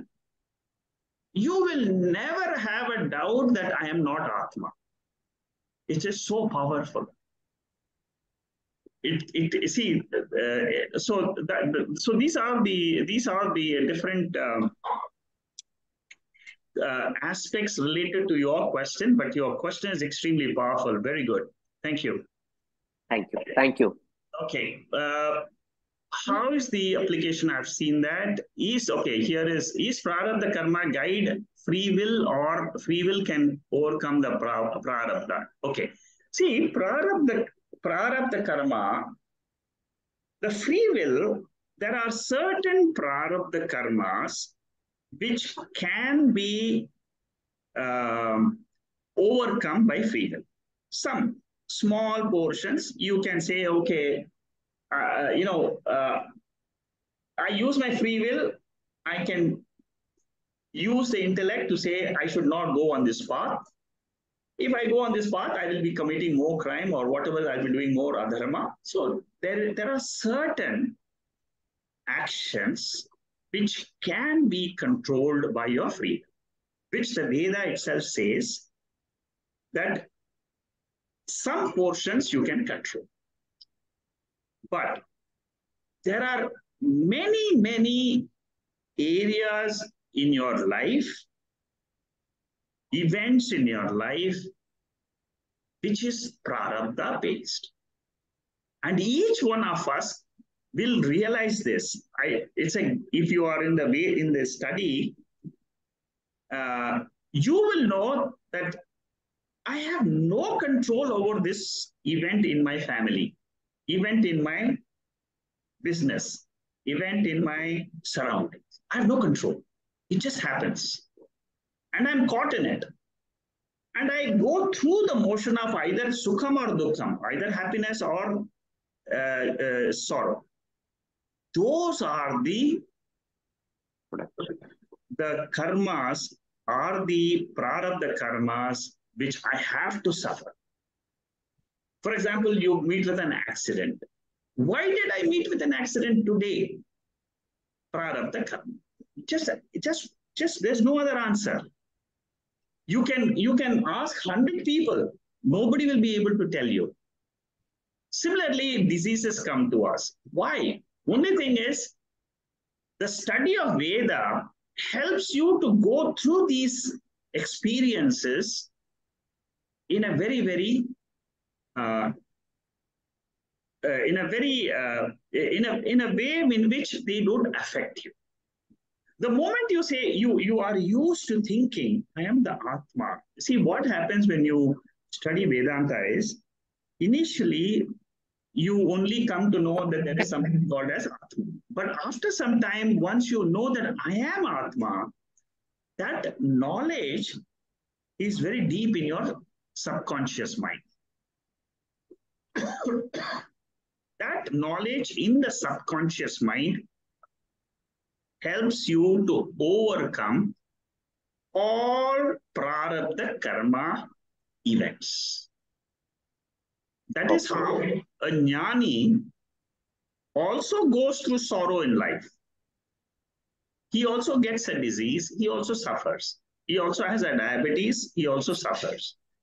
He also has headaches like you and me, he also suffers. But then he comes out of it, he just goes through that, and then he is not affected as much as a normal ajnani is. Okay, so that's the answer to the question. Okay, thank you. Manikandan, in dream state and sleep state, does all these 5 elements exist? Okay. In ajnanam state, it is a subtle state. Ajnanam is a subtle state. In the ajnanam state, it is you, the consciousness, and ajnanam. Ajnanam is not produced by 5 elements. It is got to do with knowledge and ignorance. They are not connected to the 5 elements. So Karana Shariram is the cause for the dream state and the waking state. In the dream state and the waking state, it is the mind which is the subtle body. Subtle body is made up of 5 elements. So in the dream state and the waking state, the 5 elements are undergoing the process of all experiences. Karanam is cause. Okay. So dream, you see, the basic way you should understand is that it is the mind which goes through these three states. Mind is made up of subtle elements. Born of subtle elements, it will go back to subtle elements.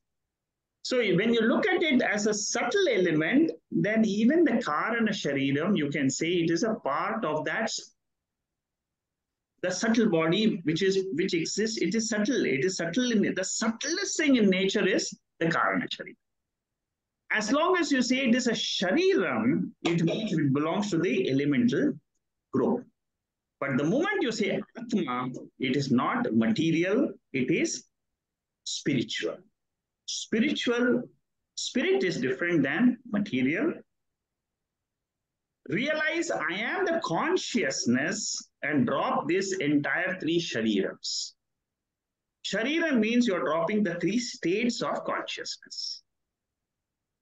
So Manikandan, have I answered? Yes, thank you. Okay, good. Jacqueline, go ahead. Yes, Mr. Shekhar, I just want to ask you, of course, we often ask about free will, like what you say. Is free will equal to choiceless, equal to effortless? Yeah, choiceless, it's not effortless. Effort is there in all the actions. Free will means that you don't have, you don't put, say that you can change that action which is happening outside. Yeah, but it's choiceless, right? It just happens. It is choiceless. It is given to you. That means you can't, you just have to experience it as if it, you have got no choice to either change the situation or not change the situation. You don't have a choice there at all. Yeah, that's what I want to ask, because I think in Vedanta, they keep on saying free will. And I was thinking that for free will, I think there's nothing that I can do. It just happened.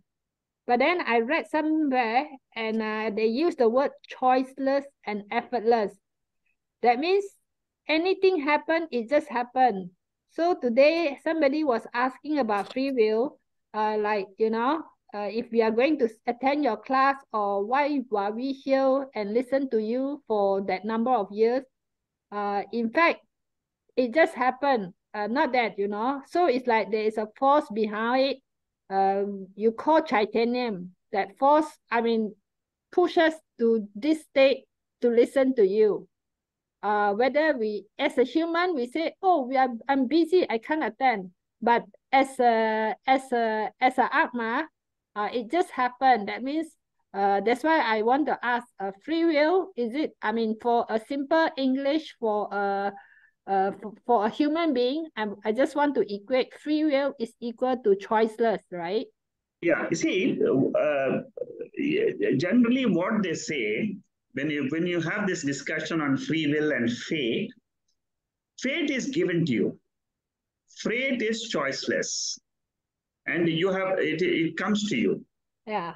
What Vedanta says is, whenever you look at all your past, till now, till this second, yes, you take that this is given to you, it is your fate, and you experienced.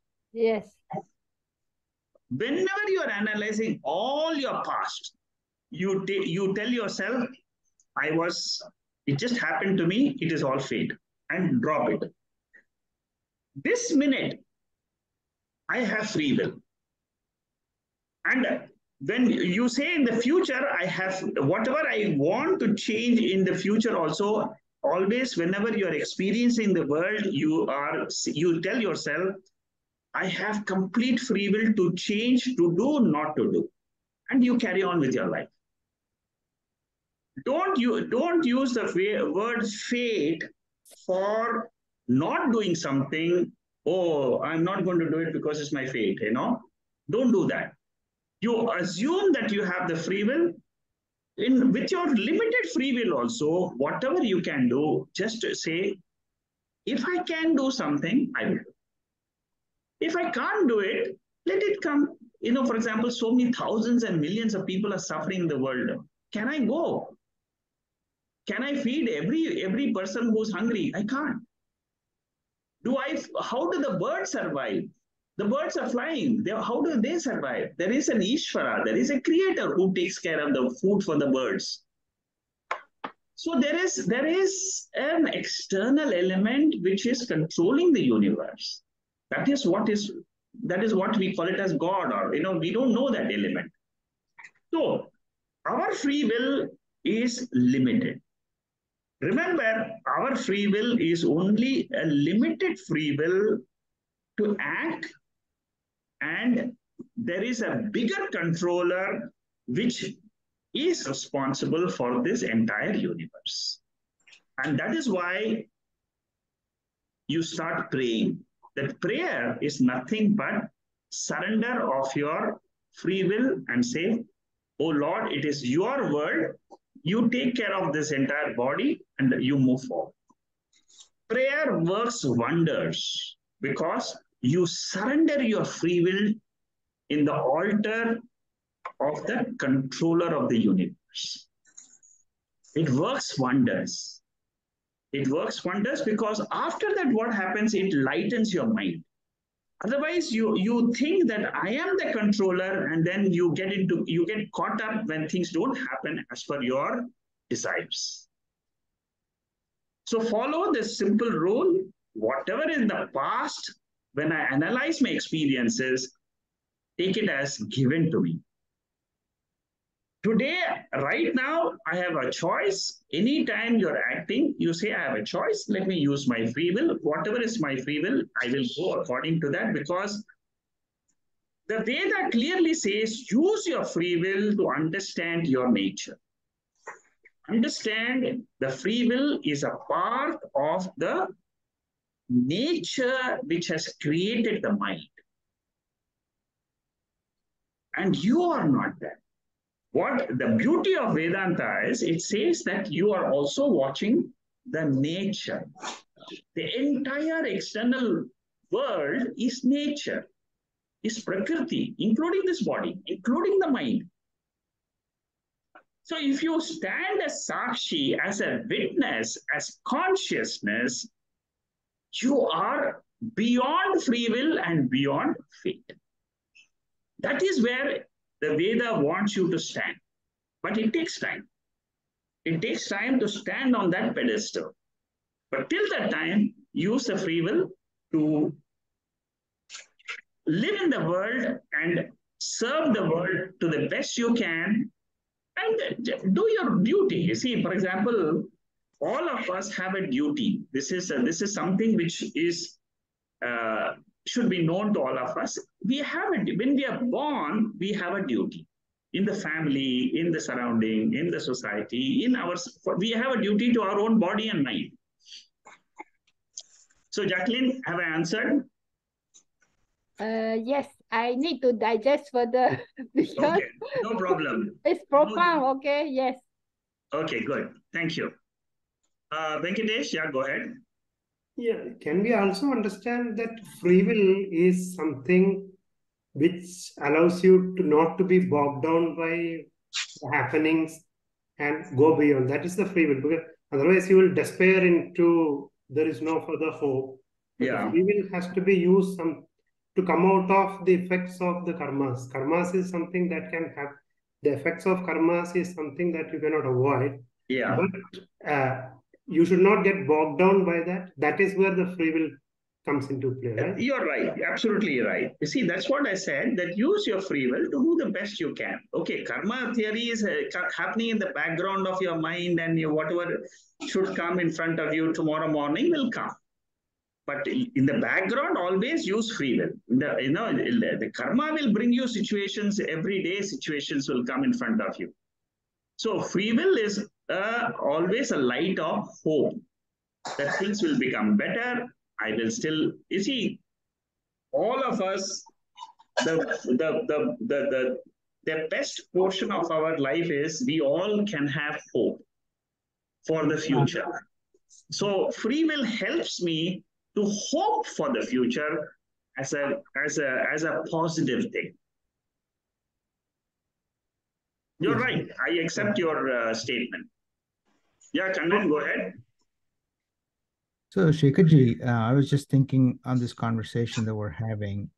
I mean, once we are about the quest of realizing, I guess, the higher order of reality, how does these free will and karma is even concerning, right? I mean, isn't that a lower order of reality? We had this talk today about higher order Oh, yes, higher of course. order of reality Yes, and low.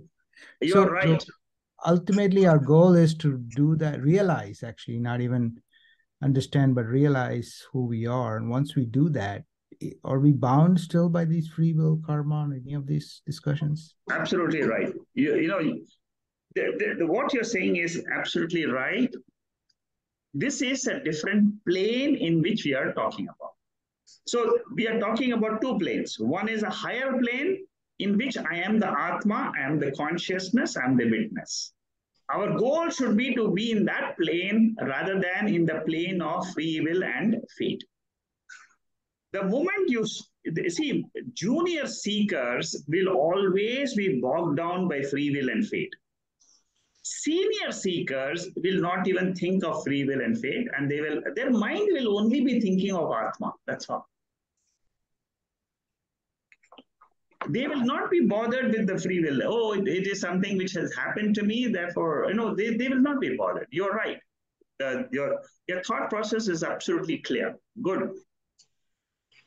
Bharat is saying perhaps a way of viewing free will is to notice one always has freedom to contemplate free will, etc. or not. Yes, you're right. That's you see, whenever we talk of free will, it is always at the level of our activity, vyavahara. When we are acting with our body, mind. At the level of body, mind, there is free will.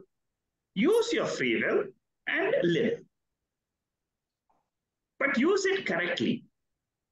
You see, that is where dharma comes. The initial portion of the Veda is called Purva Porsha, Veda Purva and Veda Anta. Veda Purva deals with free will and fate. You have certain fate, therefore you have to do certain karmas, some rituals to get rid of your punya papa.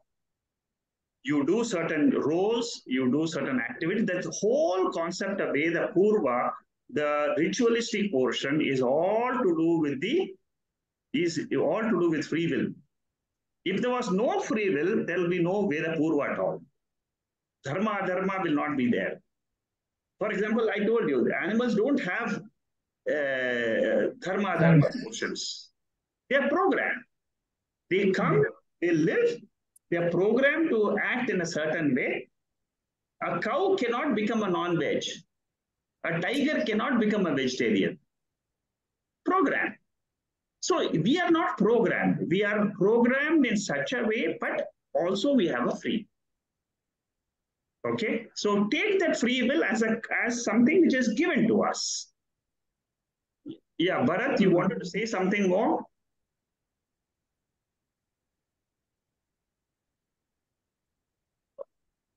Yeah, okay, Bharat is probably not here. Okay. Sorry, Shakaji. I was trying to get myself to become unmuted. I totally agree. I think it's having faith that everything is perfectly fine, that everything is viewable, seeable, experienceable, and you're the one who is experiencing, seeing everything all the time. And on that basis, anything to do with choice, you just happen to make the right choice in the right way by having that faith.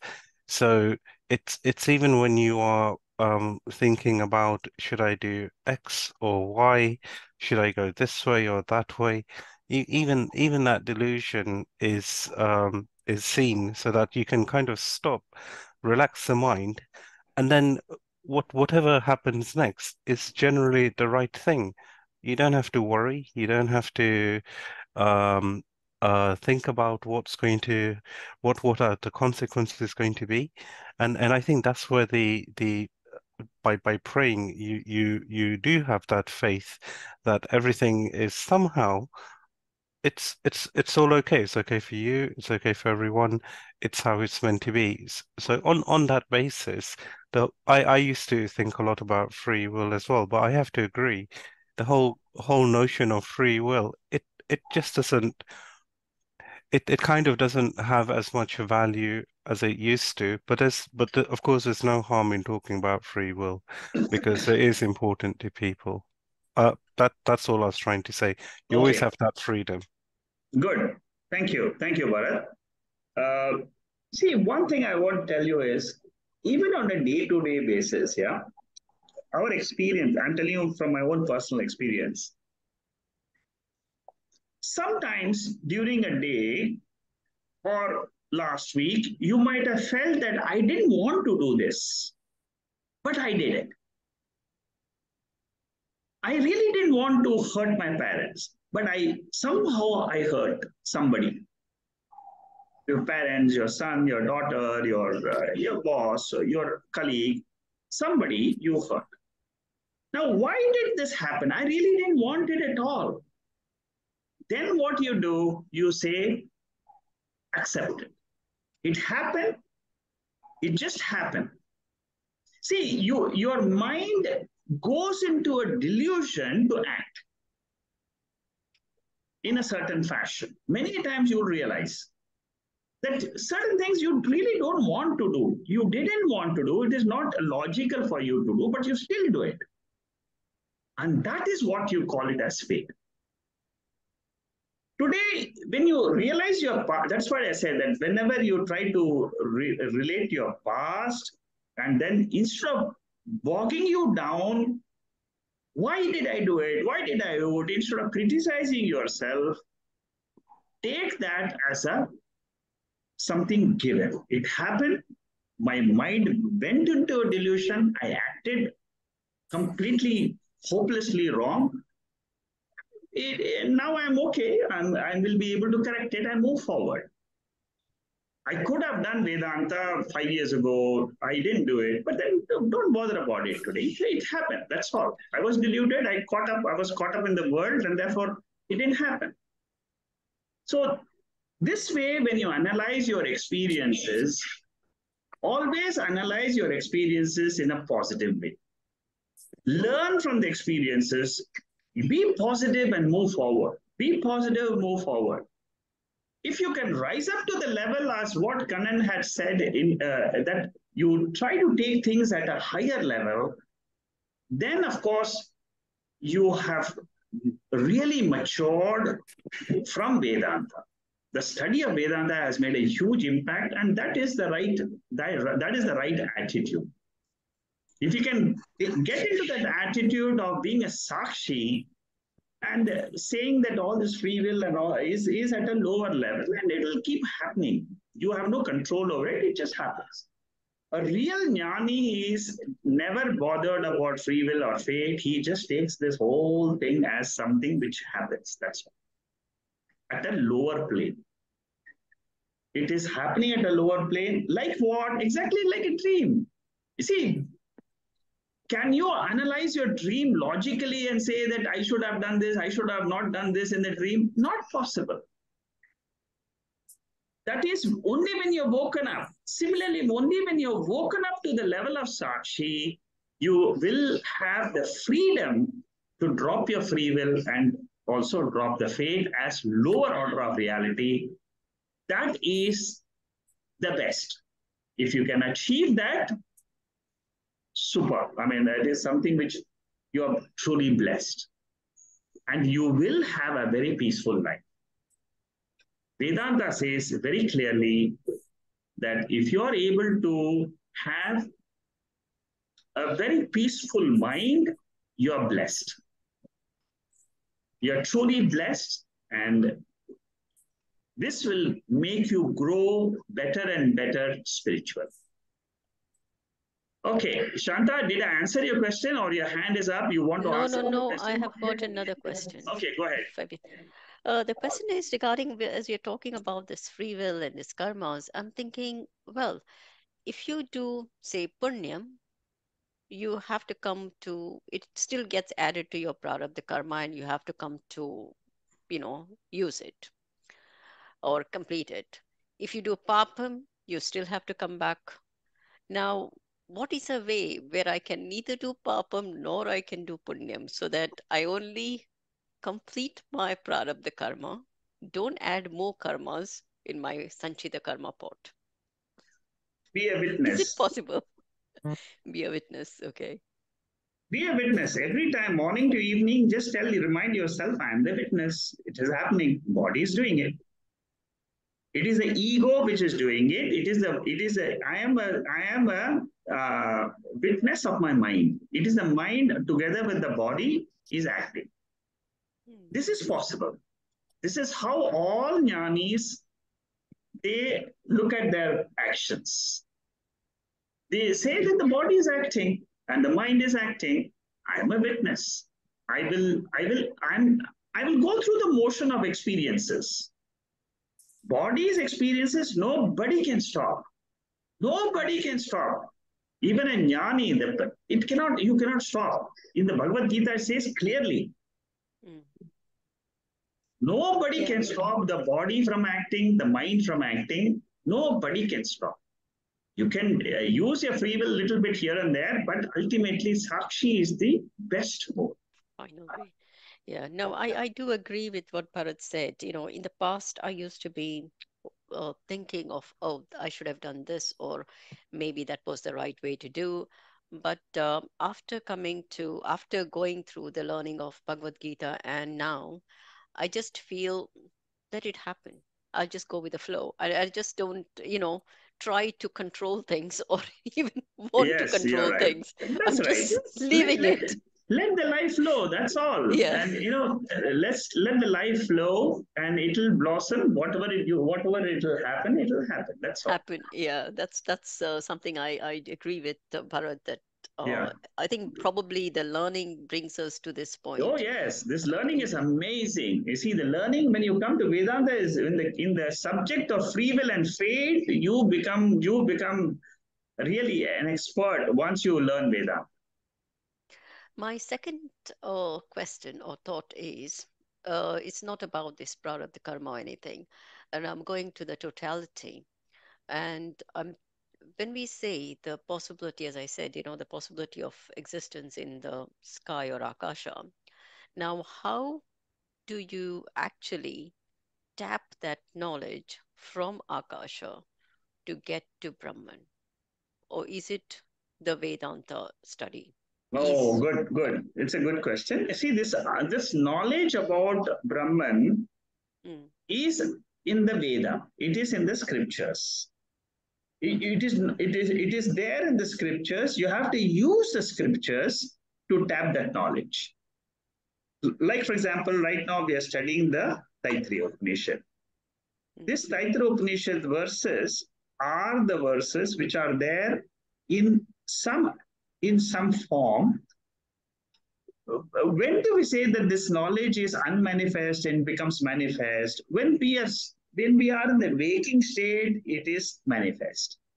When we in the sleep state, it is unmanifest. The knowledge is there. Scriptures are there. It is unmanifest condition in the sleep state. Manifest condition in the waking state. To answer your question about how to tap that knowledge of Atma, there is only one way. The one way is study the scriptures. It is the study, understanding of the scriptures which will make you realize I am the Atma. There is no other way. The teachers, the Shankaracharya's bhashyams and the commentaries and everything, all whatever you study in the Upanishads clearly say that Atma is your nature. And you can realize this nature, it is revealed only by the scriptural verses. There is no other method. That is the way of tapping it. Okay. And the way to tap it is attend sessions, read books. These are all the different, meditate, contemplate. These are all the methods by which you tap whatever is available to you, given to you. See, what we are studying is just a small portion of what exists in this whole cosmos about the Vedas. We are only studying a small portion in 1 hour session, 2 hour session. We are studying. But then that is what will give me the fruit of the study. The fruit lies, it comes to us when our mind is mature enough to claim that fruit. And that is why it is a continuous process. We just keep on listening, be in the track. Don't go out of the track, because to come back to the track, it becomes very difficult. So those who are into, say, for example, I've seen people who are very, very good in mantras, because when I go to the temple, I see they are very good. They know so many mantras, they know so many bhajans, they know so many rituals. And I don't know any of that, you know. No, And don't I worry feel, about it. No. See, well, how would that? No, but my question is, knowing Vedanta, I know I'm on the path of moksha. Would these individuals, are they also, is the how is that they will attain this? I mean, will they come on this path, or will they find their way to moksha in a different way? okay. See, again, I'm giving you what the answer is there in the scriptures only. The scriptures tell us that there is only one final path, and the final path is Jnana Yoga. Mm. To come to Jnana Yoga, what scripture says, there are thousands of methods. And it also depends on your prarabdha, your punyam, your papam, ishvara buddhi. There's so many factors which are connected with it. So when you are looking at the world and seeing somebody is doing bhajan, but I don't know bhajan, somebody is doing tirtha yatra to Kedarnath, I can't even walk a few miles there. So these things you don't compare. No need to compare. So just drop it. See, people, you see, for example, that is his prarabdha, he is going. That is her prarabdha, she is doing this action. No, I'm looking at it as a observer. Yeah, And if you're looking I'm at not it, talking about myself and comparing. I'm looking yeah. at that person. I'm thinking, how is his path No, panning you see, out? you cannot compare. You are only saying if you're using it as a witness, then Yeah. if you're a witness, then you will just accept all bodies, all minds as lower order of reality. Oh, okay. So I'm because I'm trying to think beyond. I'm thinking, okay, he's on this path and he knows all these things. That means, what is he? When you think he's going to come on this path of No. You Vedanta, or will never. No. These are all wrong questions. Wrong. These are all wrong directions. Okay, so I should not I think of think people. yeah. Okay. Wait, Mr. Shekhar, wait, one more question. Go Jacqueline ahead. here. Wait, not question, just interesting. Chantal just mentioned, right? In fact, if the person who did all those, right, maybe they don't even know that they are the pure consciousness. That's point number one. Okay, that's what I just want to say. When the baby come to this earth, she knows nothing or he knows nothing, and as she or he grow up, the baby grow up, and it's a journey that teach him to do it, certainly certain things, and until just like me, I gone through the process. If today I did not listen to you by sharing, I will not want to unleash, throw away everything and say I'm Brahman. So it's interesting as a human being. When you came to this world, you know nothing. But because, of course, I have my up and down and all those. But then today, I'm still listening to you. Of course, it's so profound. But then I said, okay, if I'm Brahman, there's nothing at all. I'm still happy. So it's like I have to throw away all the illusion, at this stage until the day I went. I mean, even if yeah, that's really interesting, So that's irony of the human life, yeah. Correct. See, whatever happens in the world is a seen world. It is seen, it has got its own laws. You just accept the laws and move on. Like you accept the laws of gravitation, planetary movements, sun rising, earth moving. You accepted the law of karma, law of prarabdha, law of this free will and fate, and leave it at that. Yeah. Leave it at that. Accept the law, like you see that the whole, see, the main thing you should understand, this whole cosmos is controlled by some laws. Yeah. You see, the laws cannot just be there by itself. It needs an intelligent principle which is controlling it. So, therefore, what Shankaracharya clearly says is, don't try to analyze the world. Analyze yourself. Drop the world and just ask, who is the seer? Who is the experiencer? Then you are in the right. Okay. Okay, good. I'm very happy. So many questions and answers. I know this topic, the moment we enter free will topic, I know it is a 9 o'clock show. I will be closing only at 9 o'clock. So anyway, it was very interesting. There were some other people who put up their hands. Anna, you had a question you want to ask? Well, okay, I will ask the question. I was just wondering, maybe still with the free will, is there any way for us to help others to come to the teachings? Because the teachings are for us, so if we listen, we get the benefit of it. But let's say people around us, they don't come in contact with the teachings, or maybe that's not something they're interested in. So it's not necessary that I want to run and do something about it, but in general, I'm just wondering, can we help others in some way to maybe, let's say, plant that seed of something else, so maybe the teachings, or is this completely not up to us?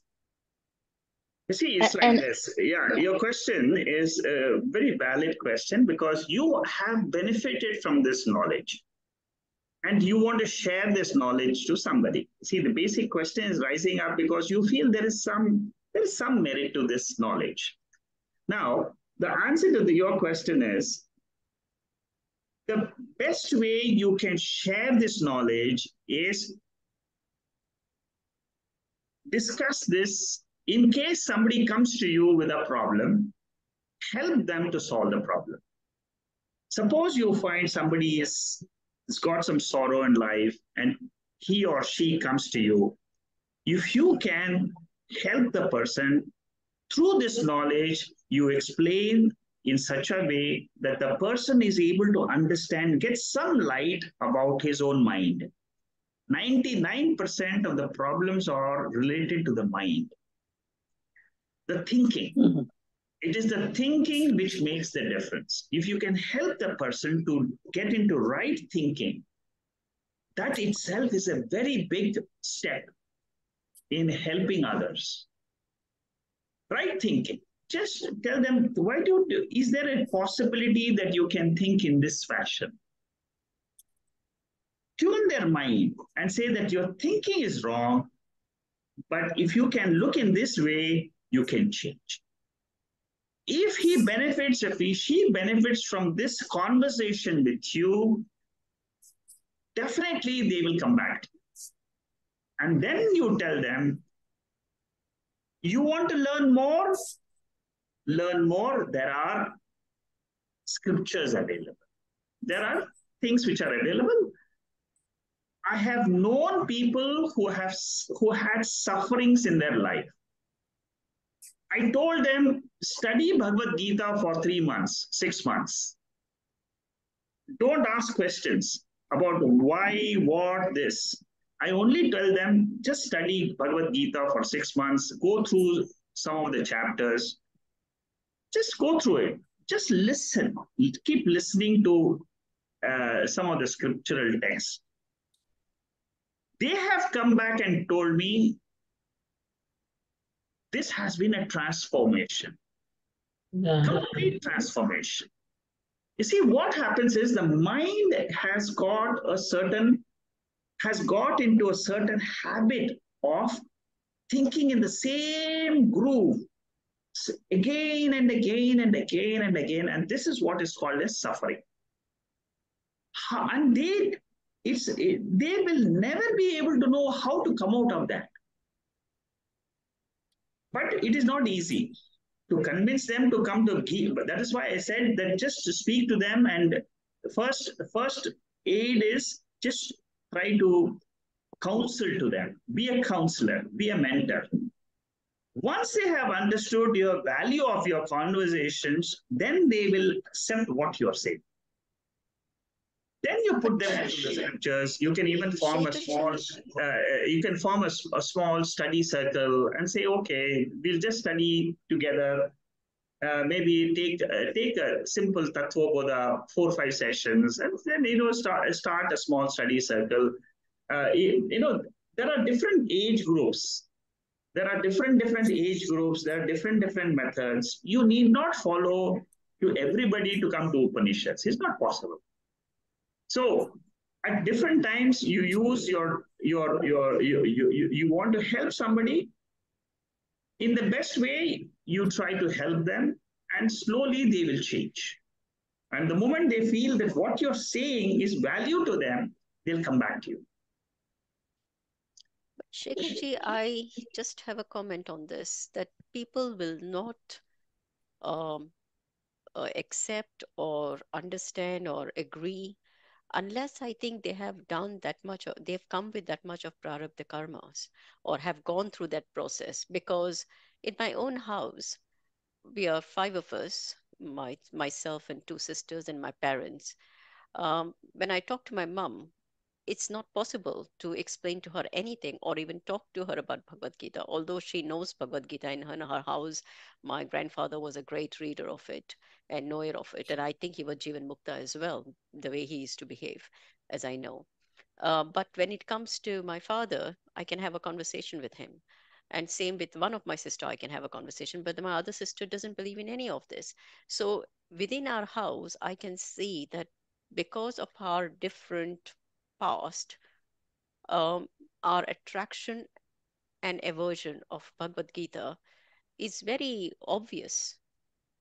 And I think I don't know what has brought me and how I landed up in this place, but I do feel that, yes, it's just started with, for me, it started with just thinking of I should meditate. Then it started with, chanting and doing the japa of Gayatri mantra. And then I eventually reached here. But this thing doesn't happen, I feel, in everybody's life, even after having people around you with the same knowledge. And I find I am reaching a point where I'm only attracting and talking to people who sync with me in this world. And those who were not syncing and who still believe body is them and are not in this, they have walked away, and they have, or rather I have shrunk away from them. But either way, my circle of friends are now becoming only the ones whom I can talk with uh, this spiritual study and spiritual concepts.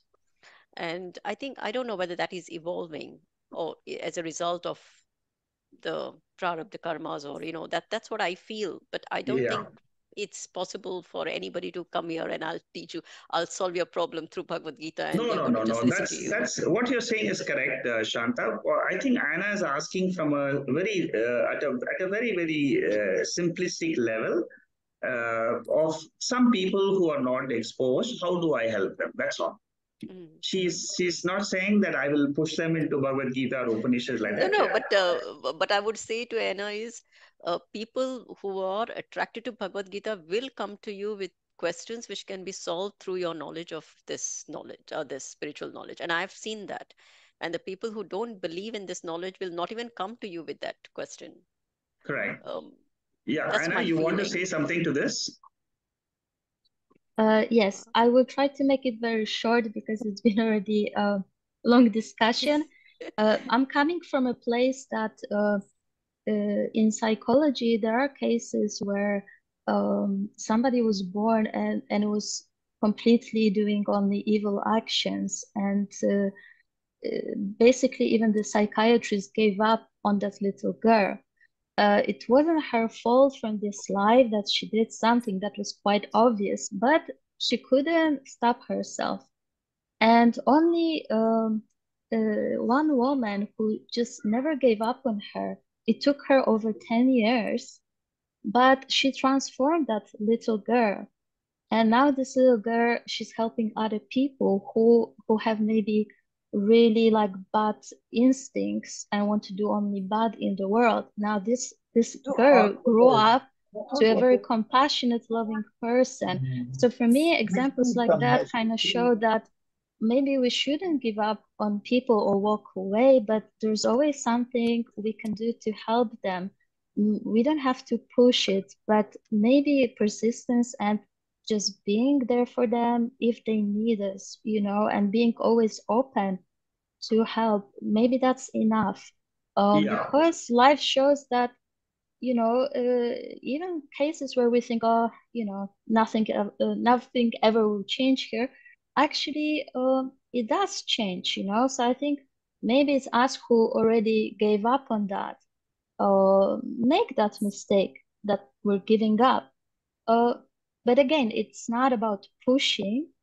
So naturally, I guess sometimes things like that will happen, but maybe not always. And it's probably then the wisdom.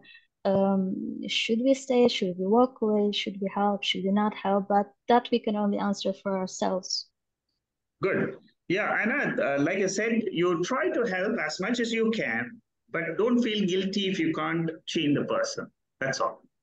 You do whatever extent you can. Go ahead, help to whatever extent you can, and leave the rest to leave the rest to the higher principle, God principle, and let him take care. That's it. Okay, it's a long distance, a long time. We have finished.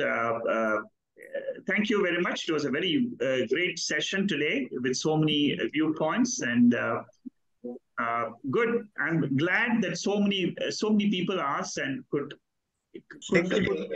understand their doubts. Yeah, why, Bolo? I have a question regarding this free will and or fate or destiny or whatever we call. I have a friend who was a devotee quite some time, and he committed suicide in spite of a lot of encouragement here and there. So, what do we have to say about it? So what you're saying is you have a devotee who has gone here and there. Okay. He was a devotee for quite some time, but do not do. For some reason, he committed suicide. Oh, he committed suicide. Okay. See, these things, when it comes to suicide and things like that, it is part of the karma. It is part of the karma which happened, and that's it. There is no other answer to these questions. You accept it, it happened, and just forget about it. Life and death is only part of the karma. There is no other way to describe life or death.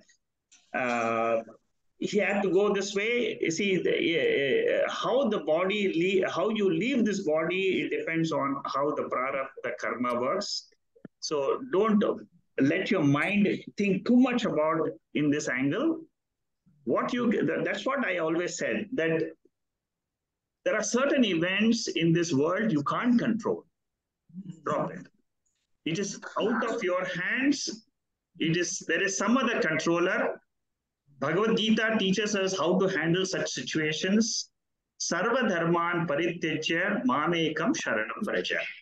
Means, oh Lord, whatever I can control, give me the strength to control. Whatever I cannot control, give me the wisdom to understand that I have no control over these situations.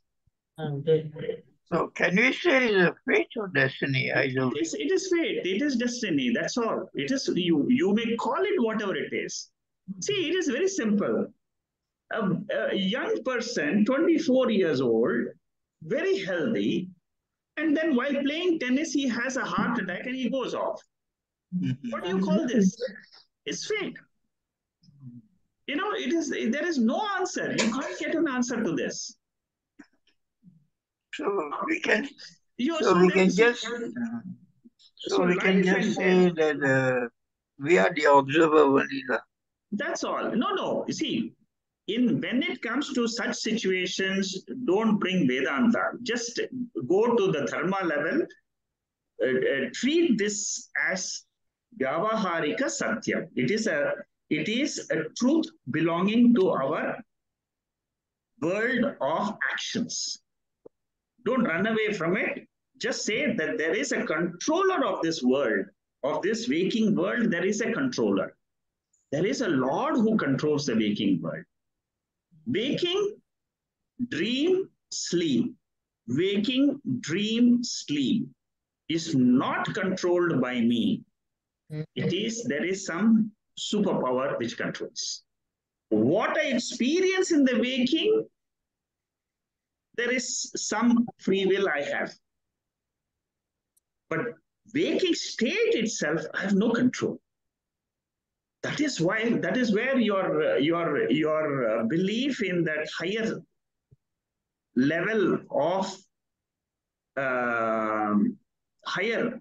the Paramarthika status, there is a higher level which controls this universe.